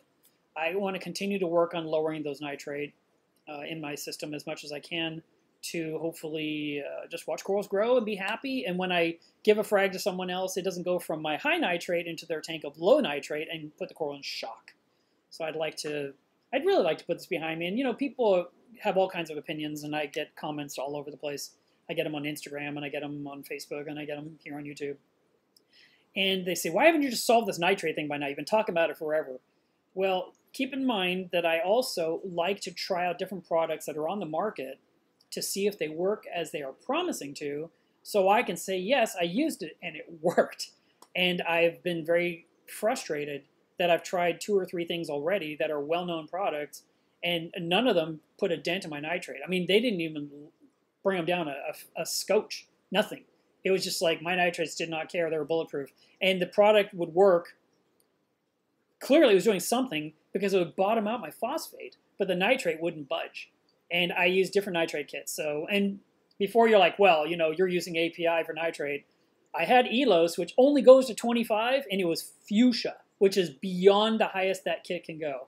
I have Salifert, which I have found notoriously hard for me to read from the inception of time, and so it's not my favorite kit, even though I used it for a long time. But I remember going to Macna, and the owner of the company would say, Mark, you're still doing that kit wrong. I'm like, what? I'd look down from above. He goes, no, you look from the side and you divide by 10. I'm like, so anyway, I own it. Don't use it. I tried some other kit. And then I recently got a new API kit because that one measures all the way to 200. And it gave me these, it said, I was like 10. I was like, well, that's a lie. And I tried shaking the crap out of those bottles and doing another test, and it measured 40. And I said, well, that's a lie. So I took the kit back and got another brand new kit. And that one measured like 80, like I thought. And then after all the work in the tank, it's down to 60. And then I had someone telling me on Instagram, well, Mark, why are you trusting API? It'll never give you accurate numbers. Like, you know what? It can handle the high numbers. When I need low numbers, then we can talk about some other device, whether it's the Hanna brand new high-resolution nitrate checker, or if I can go back to Elos where it measures 0 to 25 and somewhere in that range. I'd love to be in that range. It's not like I don't want to be. I've had the one thing that's been mentioned to me multiple times has been a sulfur denitrator, and that's the one thing I haven't tried. So it seems like a logical direction to go with next, and just hook that up and let it work its magic. And then if I can have that running continuously and keeping the numbers nice and low, then I could start dropping in more fish. Speaking of more fish, it was really funny. Dwayne was sitting here in the living room, and I had to feed the fish at like 10:30, 11 o'clock at night. And when I put food in the anemone cube, all these clowns came out. And he's like, I didn't know you had all those fish in there, because you never see them. All you see are tentacles. But there's 12 large clowns in there, and there's 3 bengais and 2 gobies. And so that's 17 fish in there that's tied into this reef. And then this tank behind me probably has another 30 fish. So I've got close to 50 fish that I'm feeding in the system every single night. But I'm only feeding once a day with frozen foods that I thaw out. And from sporadic times, I occasionally do a little piece of banana. And then not nearly enough, I do some nori.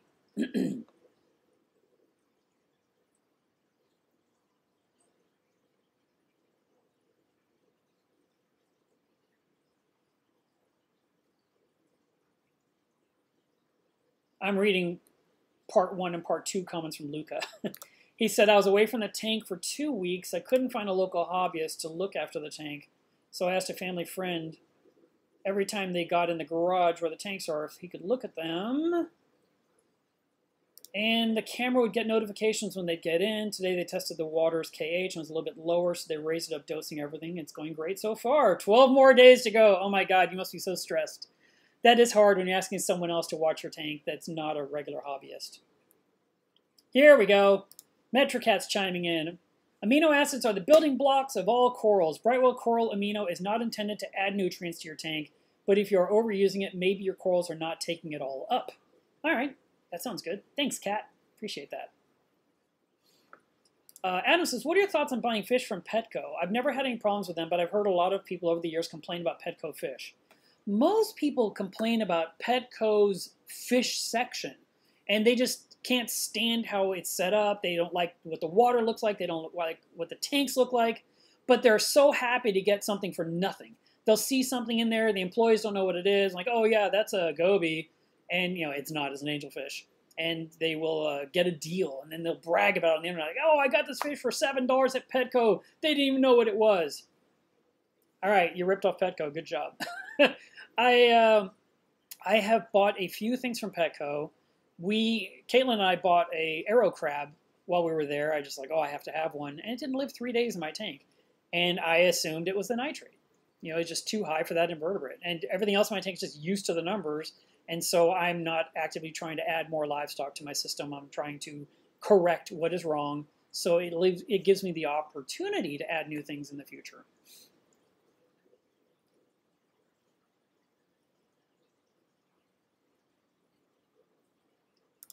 Advanced Pest Control says, I normally listen while driving to work. Any advice on catching a bicolor angel? It's taken to nipping at my corals. Thanks in advance from the UK. A fish trap is the best approach to removing a fish from your system. There are a couple other methods. It depends on what size your fish is. I'm going to assume it's not tiny. But one thing you could do, which is really fast, and hopefully the fish is not tucked into a rock. Sometimes they do that when they want to hide. You can drain a lot of water out of the tank till it's about this shallow, and the fish are kind of like moving around like worms, slithering around, and you can scoop them right out of the tank. You could try to herd it into a clear object like a glass or a vase or something with a net, and it'll swim in, can't see it, and then you can flip it up and remove it. And then refill the tank rapidly. That's one approach for removing a dwarf angel, but the fish trap is usually the best approach. I have seen some people actually sitting, it's a picture, and it's probably true, but they're with a fishing rod and a hook, trying to catch a fish out of their tank. But my approach would be to use a fish trap or use a net and lower the water level. The lower you take all that water in your tank, you pump it out into all the containers, and then you remove the item, and then you pump the tank full again. The tank was without water for 10 minutes maybe, because you're pumping it. And then when you're pushing water back in, a trick that I use is I will put the nozzle of the hose into a filter sock, like a fine mesh bag. You know, not mesh, a fine fuzzy felt bag, you know, the one that's very low micron because it's very dense. And then the water flows out of the sock, but it doesn't blast anything. It doesn't move your sand bed. It doesn't hit the LPS corals and tear them, rather than just pumping directly at your rock work. So that might be something you could do if you're doing what I'm describing.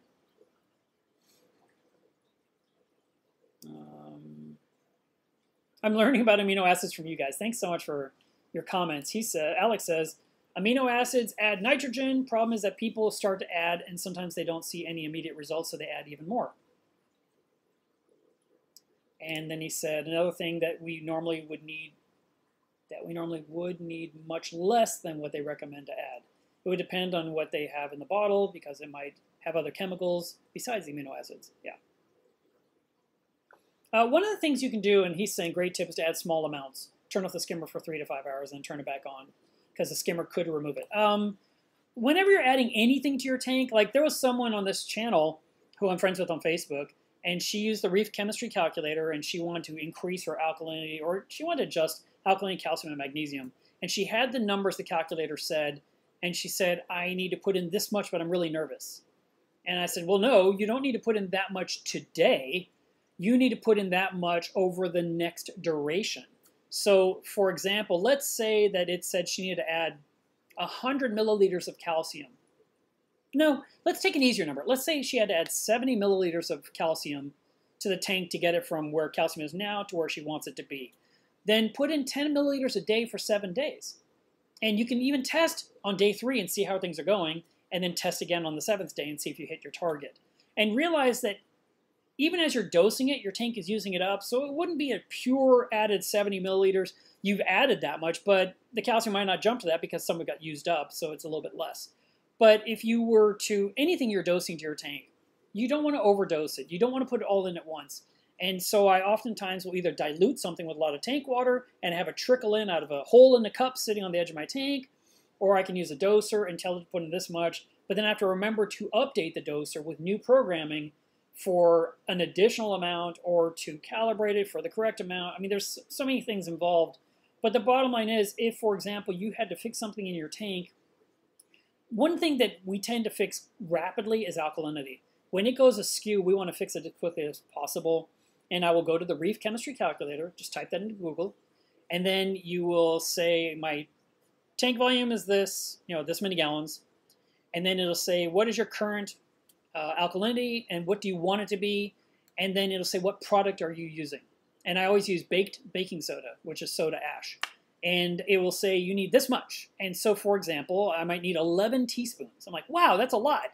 So I would mix up 6 and gradually add that to the tank and then wait a couple of hours and kind of measure and see where things are. And, if everything's fine, add the other 5. And then measure and say, it was right. The calculator was correct. But if you were to pour in all 11 and there was a mistake, or you had a typo, or you picked the wrong product, that could hurt your tank. So adding a little bit now and then a little bit in a little while later is definitely a good approach when it comes to dosing anything to your tank. So whatever recipe you're following, you like to break it up. And think about all the people that use dosing pumps.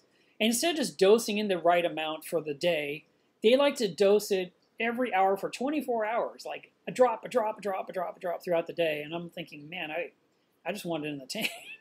I just turn it on, get the alkalinity in there in the morning, put the calcium in the evening. I mean, that's it. But some people like to, spread it out through 8 or 10 or 12 doses or 24 doses. And so they are putting in small amounts at different times. They're not hitting the tank with it all at once. It's the same thing. So keep that in mind when you're manually dosing anything. You don't have to put it all in at once.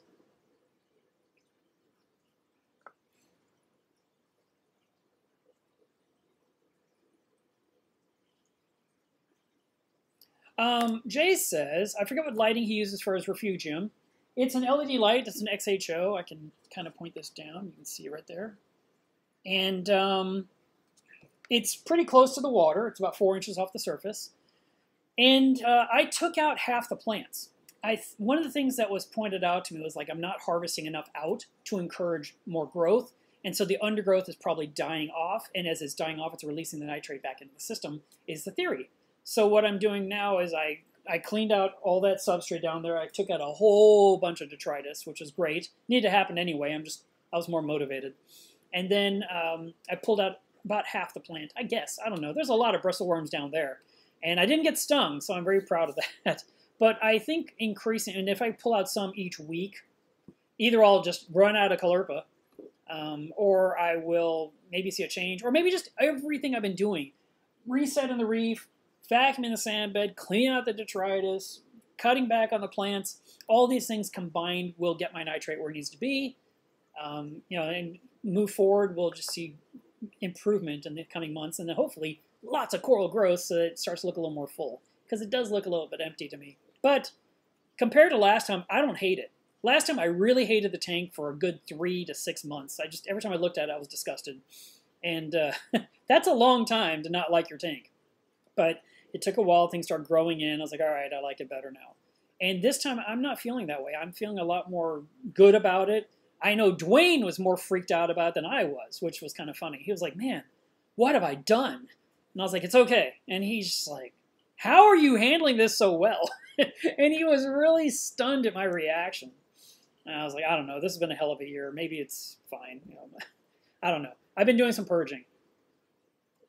Let's see.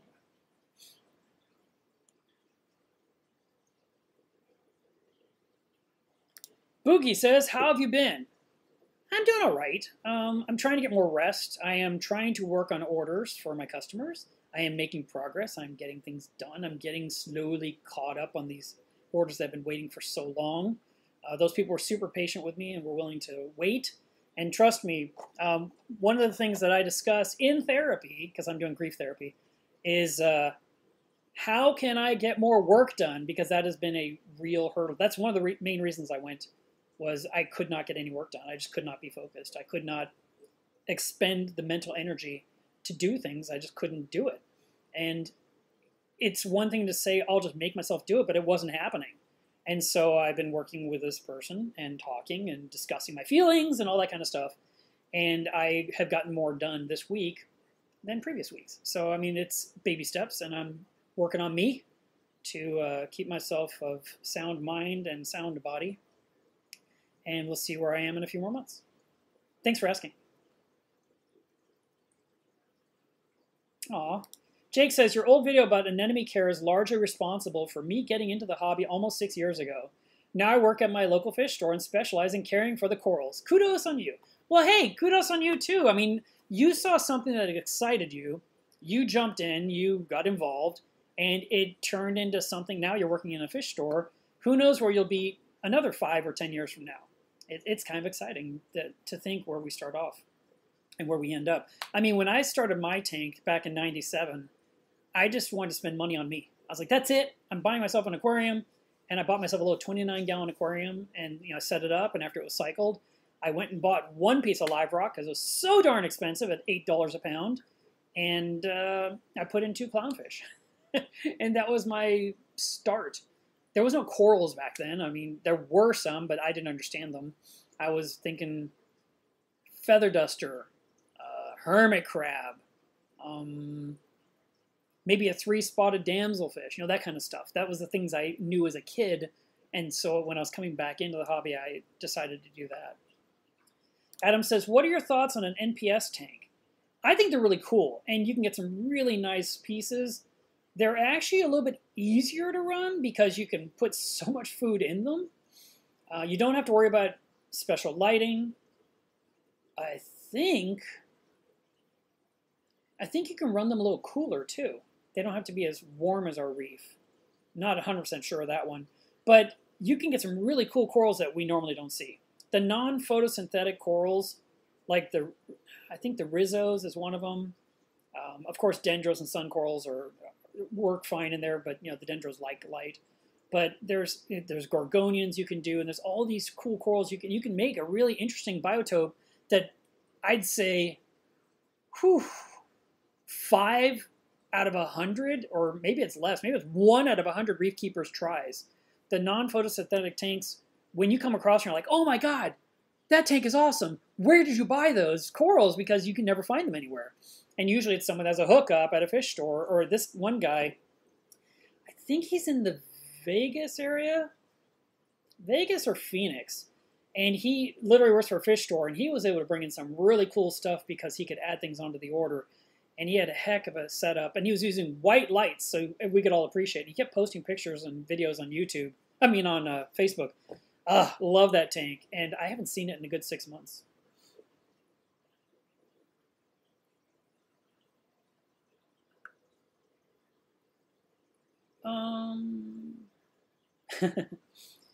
Luca said, I'm really stressed. In the past, only my mom would look after the reef once a month. At the time, the fish were fat and healthy, as well as the corals that exploded with growth because I trained her well.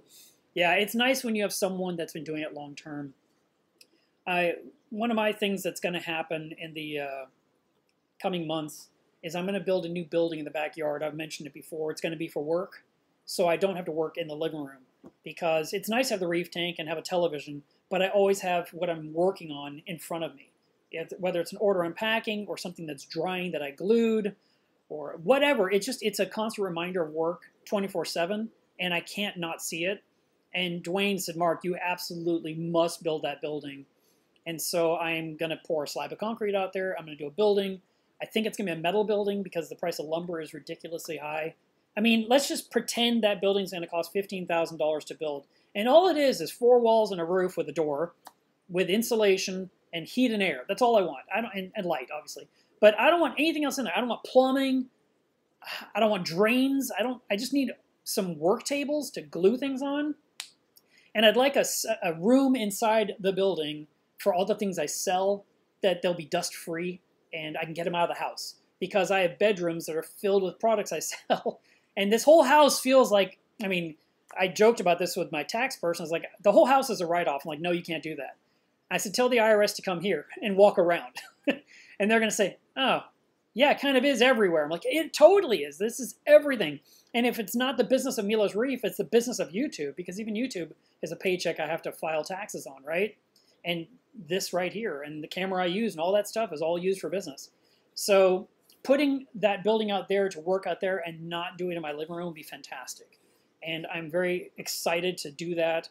And if the building, like I was saying, if the building costs $15,000 to build normally, with the price of lumber, it could be $45,000 right now. So I'm thinking maybe a metal building would be the better choice, where I'm not using wood lumber, since lumber is so crazy high. But I've heard metal is shooting up too. So whatever it is, I got to do it pretty darn quick so I can get that going.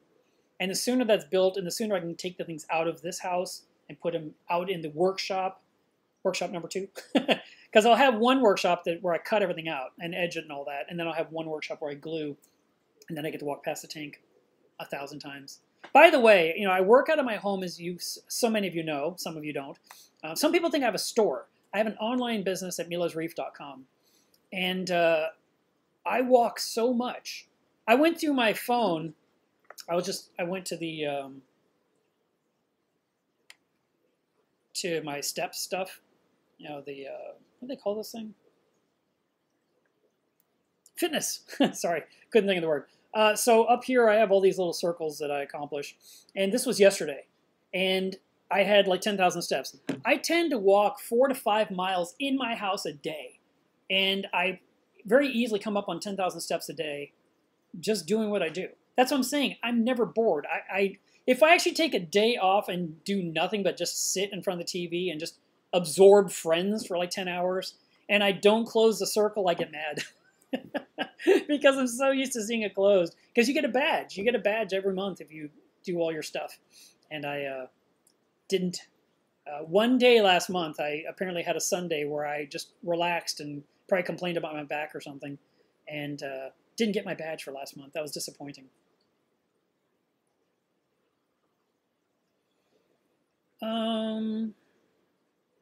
Okay, Jay says, a lot have talked about LEDs, but haven't heard anything about how to tell when it's time to replace them, other than they just burn out. How would you decide when it's time to junk and replace? Great question.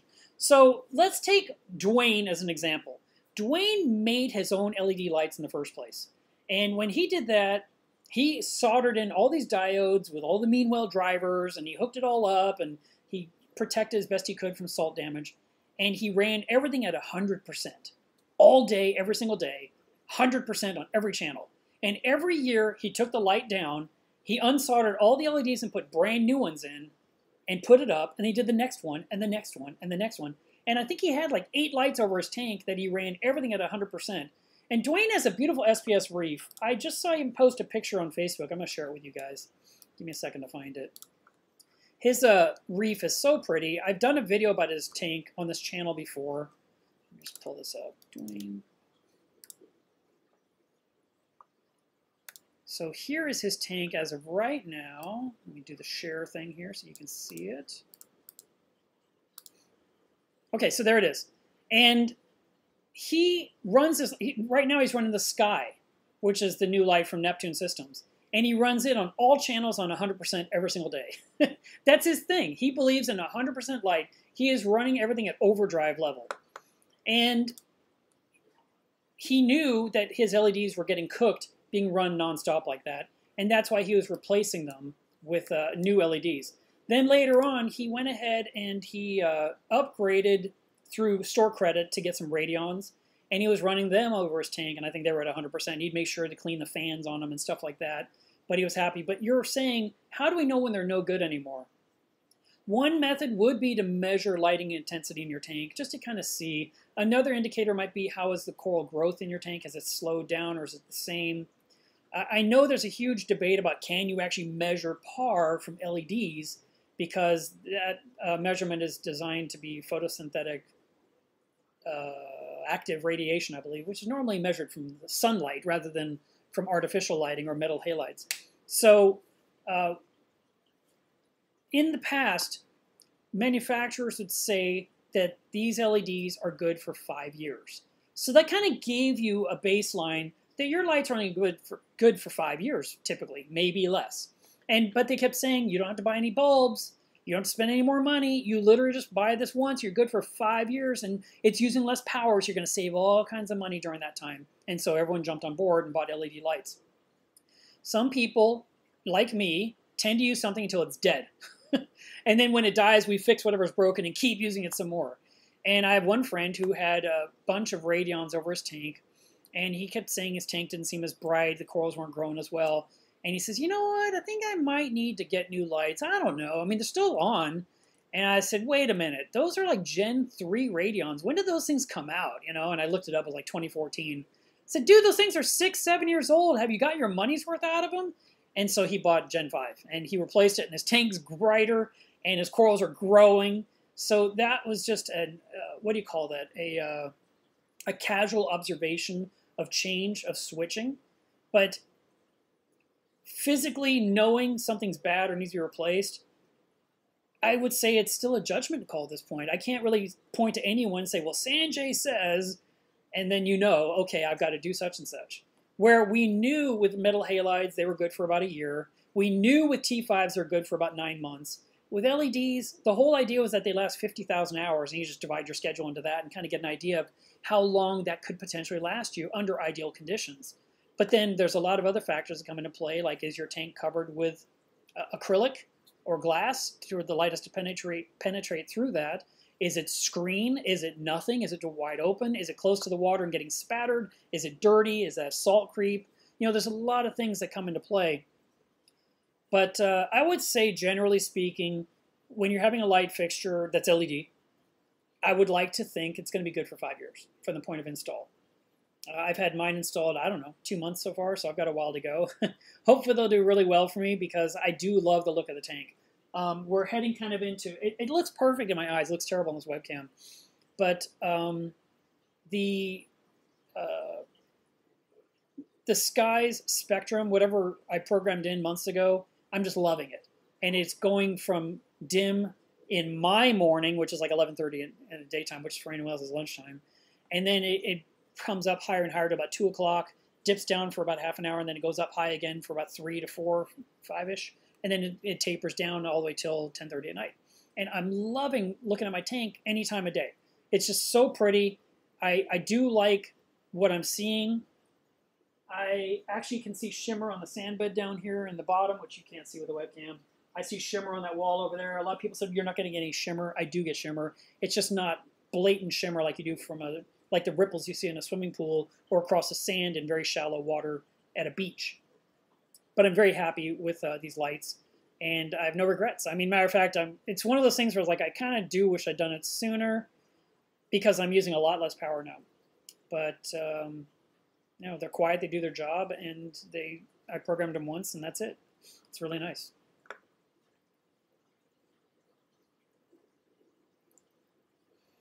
Lincoln says, do you know what makes a red bubble tip anemone bubble? Mine used to bubble in my old tank, but once I upgraded from my 29-gallon to a 70-gallon, they stopped. No, that's been an ongoing debate for a super long time, and people say more flow, more light, less light, more food, less food. And not one person, I have actually done a deep dive into Google to see if there was anything out there, anybody. And there's just nothing that you can literally do like Bob said and make it happen. I've seen it in tanks where they used wave mode and the water did this back and forth all the time and they bubbled. But I've seen tanks with wave mode where the tentacles did this. It's kind of a mystery. And no one has a solid answer. There's a lot of guesses. If you go to my bubble tip video and just read the comments, you'll see 50 different ways of making them bubble. And you know, the funny thing is, I've got some anemones in my anemone cube, the little nano nems near the top. Some of them have bubbles. And I have some, well, I had some. They're gone now. I had some way down here near the sea bay. They had bubbles. And the sea bay is right behind it. And yet there was other ones next to it with long tentacles. You know, side by side. This one had bubbles and this one had long tentacles. There's no real reason or rhyme or reason why they don't have the bubbles. No one's really able to figure it out. I'd love to figure it out. But to this point, we still don't know. Jay says, that's crazy. I wouldn't have the guts to run my lights at 100%. I'd cook my corals. My tank is running at a maximum, the peak of the day at 60%. So I literally have the ability to push more light into my tank if I want at this point. But Dwayne has been an SPS keeper for a very long time, and he grows these beautiful colonies, and he grows a ton of more corals to sell to fish stores that the stores can sell to consumers like you. And so he's a machine, and he grows coral. And you saw his tank a little while ago. It's beautiful, and he shares all the time. It's he's been a good friend of mine for probably coming up on 20 years. Butts says, I would love a huge tank like yours one day. How do you keep up with that big of a water change? Well, I don't like doing water changes, that's the thing, but I have made some of it easier with the way I plumbed it all in, but there's still some effort involved and I don't enjoy it, and I prefer not to do it at all. But if I need to do it, especially now, at this point I could change 200 gallons of water and come down to about here, and the corals would be exposed for maybe 10 minutes and I could refill it. And I could. The question is, how quick can I make water, and how much salt can I afford to buy? Because salt actually turns out it's not as cheap as I imagined it was. There's been this saying forever: the cheapest solution you could do with your tank is to change water, and I just believed that statement. It must be true. Why would I argue with that? That makes sense. You mix salt water and you change water. It's a lot cheaper than buying a reactor and buying, I don't know, like a jar of GFO that's $80 or. I'm talking, Roaphos was expensive. There's other brands that are cheaper.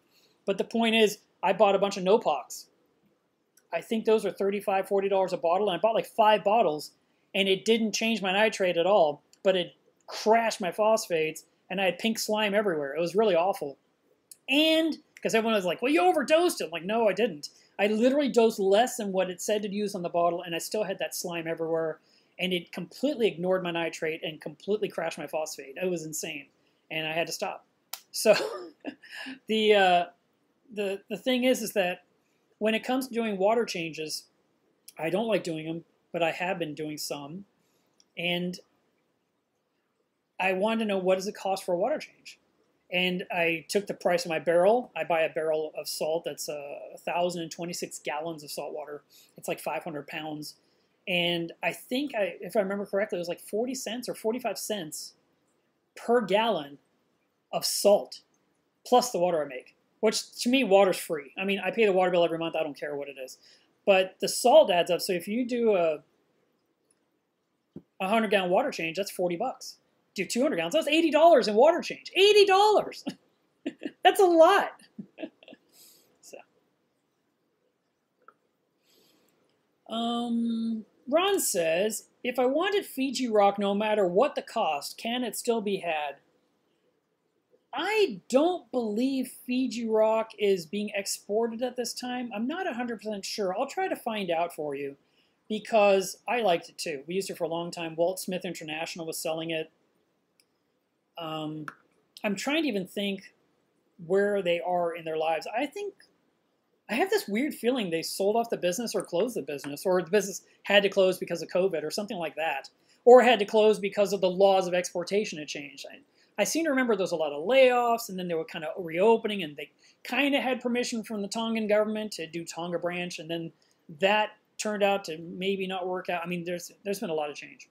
So getting rock from Fiji, I'm not sure that is possible, but I'll reach out to Walt and see if I can get an answer. He should know the answer to that, and then I can let you know. Hey, Jay, I would recommend you try, you're saying you're running your Radions at 45 to 55% max for about 5 years. So first of all, they're 5 years old. So if they were 55% 5 years ago, and they're 5 years old now, they're probably not 55% equal intensity, they're probably less. You could probably come up higher. When I was running my Radion over the Anemone Cube, I ran it at 75%, and the cube was okay. Everything was alive. It was fine. And then one day I thought, why don't I change it to 80%? And all of a sudden the tank looked so much better. So I would suggest you play around with your programming a little bit. Maybe bring it up to 75 or 80%, even if it's just for like a couple hours a day, just a little window, or a couple hours in the evening, for example, if you want to ramp up to this thing and then drop it down. And see how you like your tank, because you might see some really nice stuff with the intensity ramped up. And just give it a shot.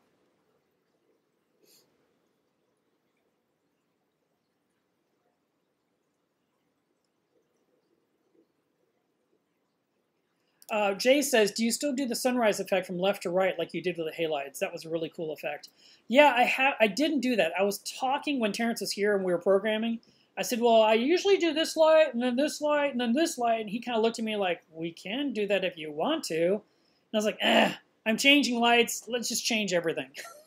Just like when Dwayne showed up, just change everything. Just do it all. So I'm not running that staggered schedule that I ran for more than a decade. And, there's times where I kind of miss it.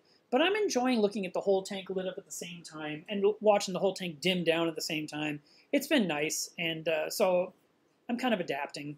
But it was a really neat feature. I'm sure it confused people when they visited. They thought one light was out. Like, yeah, it's out. But it wasn't out. It's intentionally turned off at this point when they showed up. So I only got to see part of the tank lit up. And part of it was dim. It was kind of this cool effect.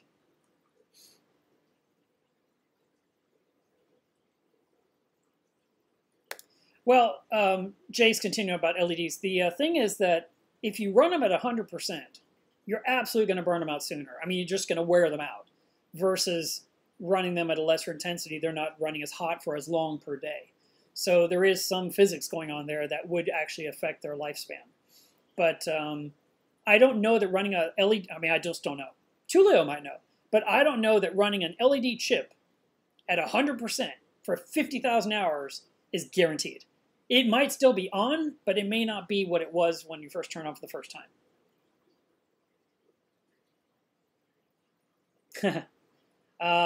Adam says, how do you stop soft corals from growing so much? I have a 125-gallon soft tank, and I have to frag most of my corals every 6 months. That is why most people that have been in this hobby a while never put soft corals in their tank again. They did it in the beginning. It was cool. They got to watch their tank fill in rapidly, and they felt like they'd accomplished something, and it was neat. But then those same people say, I will never put that in my next tank. I mean, there's this rule of things. I'll never put zinnia. I'll never put mushrooms. I'll never put leathers. These are the things, green star polyps, Amphilia. These are all corals that beginners tend to get, and they're like, oh my God, this is so cute. And look, now I got 10. Oh, now I got 90. Oh, it's so neat. That whole rock is covered. I love it. But then they're like, oh, that rock is covered. I can't put anything else on there. And when they break down, they're scraping it all off to get rid of it. That is literally what happens when it comes to soft corals. We don't recommend it in a reef tank because we're trying to grow different corals. And a lot of us like LPS corals, and we like SPS corals, and the softies just don't work well with them.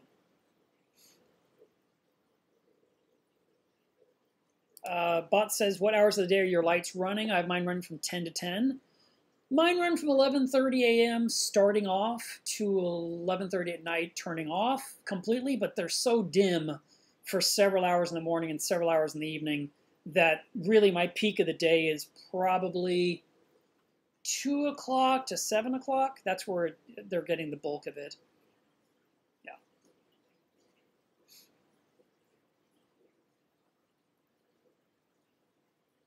I cannot believe I still can't think of the other topic I wanted to talk about. That's going to irritate me. And then later on I'll think of it. And it'll be too late.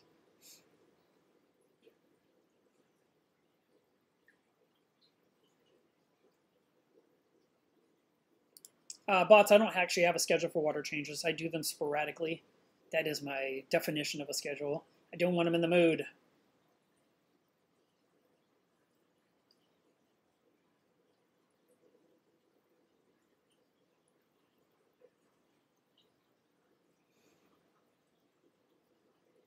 Jake says, if I'm interested in buying a yellow tang, should I wait for the aquaculture production to start, or should I try and buy one of the limited wild-caught specimens at the ridiculous price tag? I would just kind of keep your eyes open. If you see something you can afford, go for it. You may come across somebody selling their tank that they're breaking down that has a yellow tang in it. And maybe the whole setup is the price of one yellow tang in a store. I don't know. But I wouldn't rush it. Just like me, I want to build a building, but I don't want to pay lumber prices. So you have to just kind of figure out what works best for you. You may come across something. You might come across a good deal. You might walk into a Petco and there's a yellow tang right there, and you're like, oh, it's only 50 bucks, done, and you have one. That'd be nice. I've had this one for 5-6 years.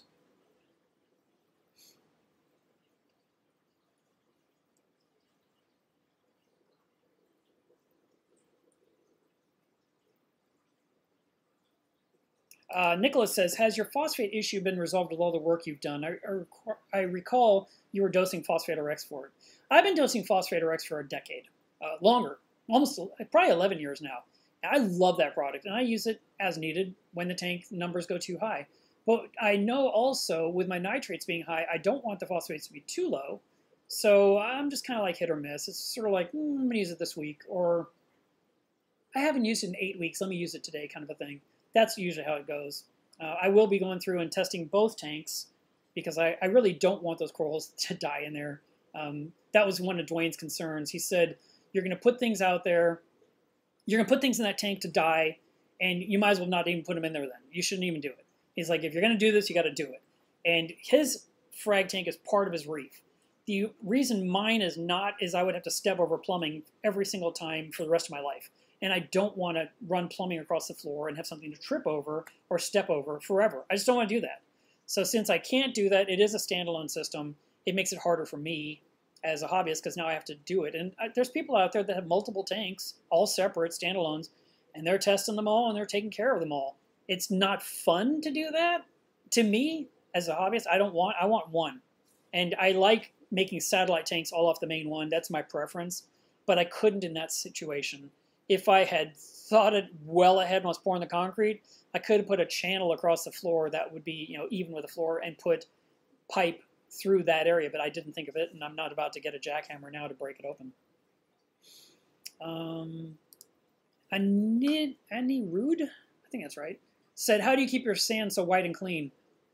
It just is. It typically is. The tank's been around for a very long time. It's coming up on 8 years old. And good flow is important. I have a lot of flow coming off the vortex, and there's another one back there. And then the random flow generators at the top, those penductor things, they push a ton of water around, and all that movement keeps the sand clean. All right, guys. Well, we've been talking for 2 hours. I think that's enough for this week. I appreciate you tuning in. We had 180 people on here right now, so everyone's about to hang up. I just want to say it is Water Test Saturday. Please do test your tank, clean your protein skimmer, check your top-off container, make sure your dosing containers have enough fluid in them. Water tests, as Caitlin said, save lives, and if you don't test your waters and things go wrong and things start dying and then you start testing your water, you're kind of going backwards. You want to steer the ship before the Titanic hits the iceberg, right? So we want to see where our numbers are and make little tiny adjustments now instead of big adjustments later. I hope that you guys have a great 4th of July if you're in America, and if you're not and you're somewhere else, I hope you have a good 4th of July. But thanks so much for tuning in this week, and I will be releasing a video later this week of the big reset of the tank you guys can look forward to. Bye!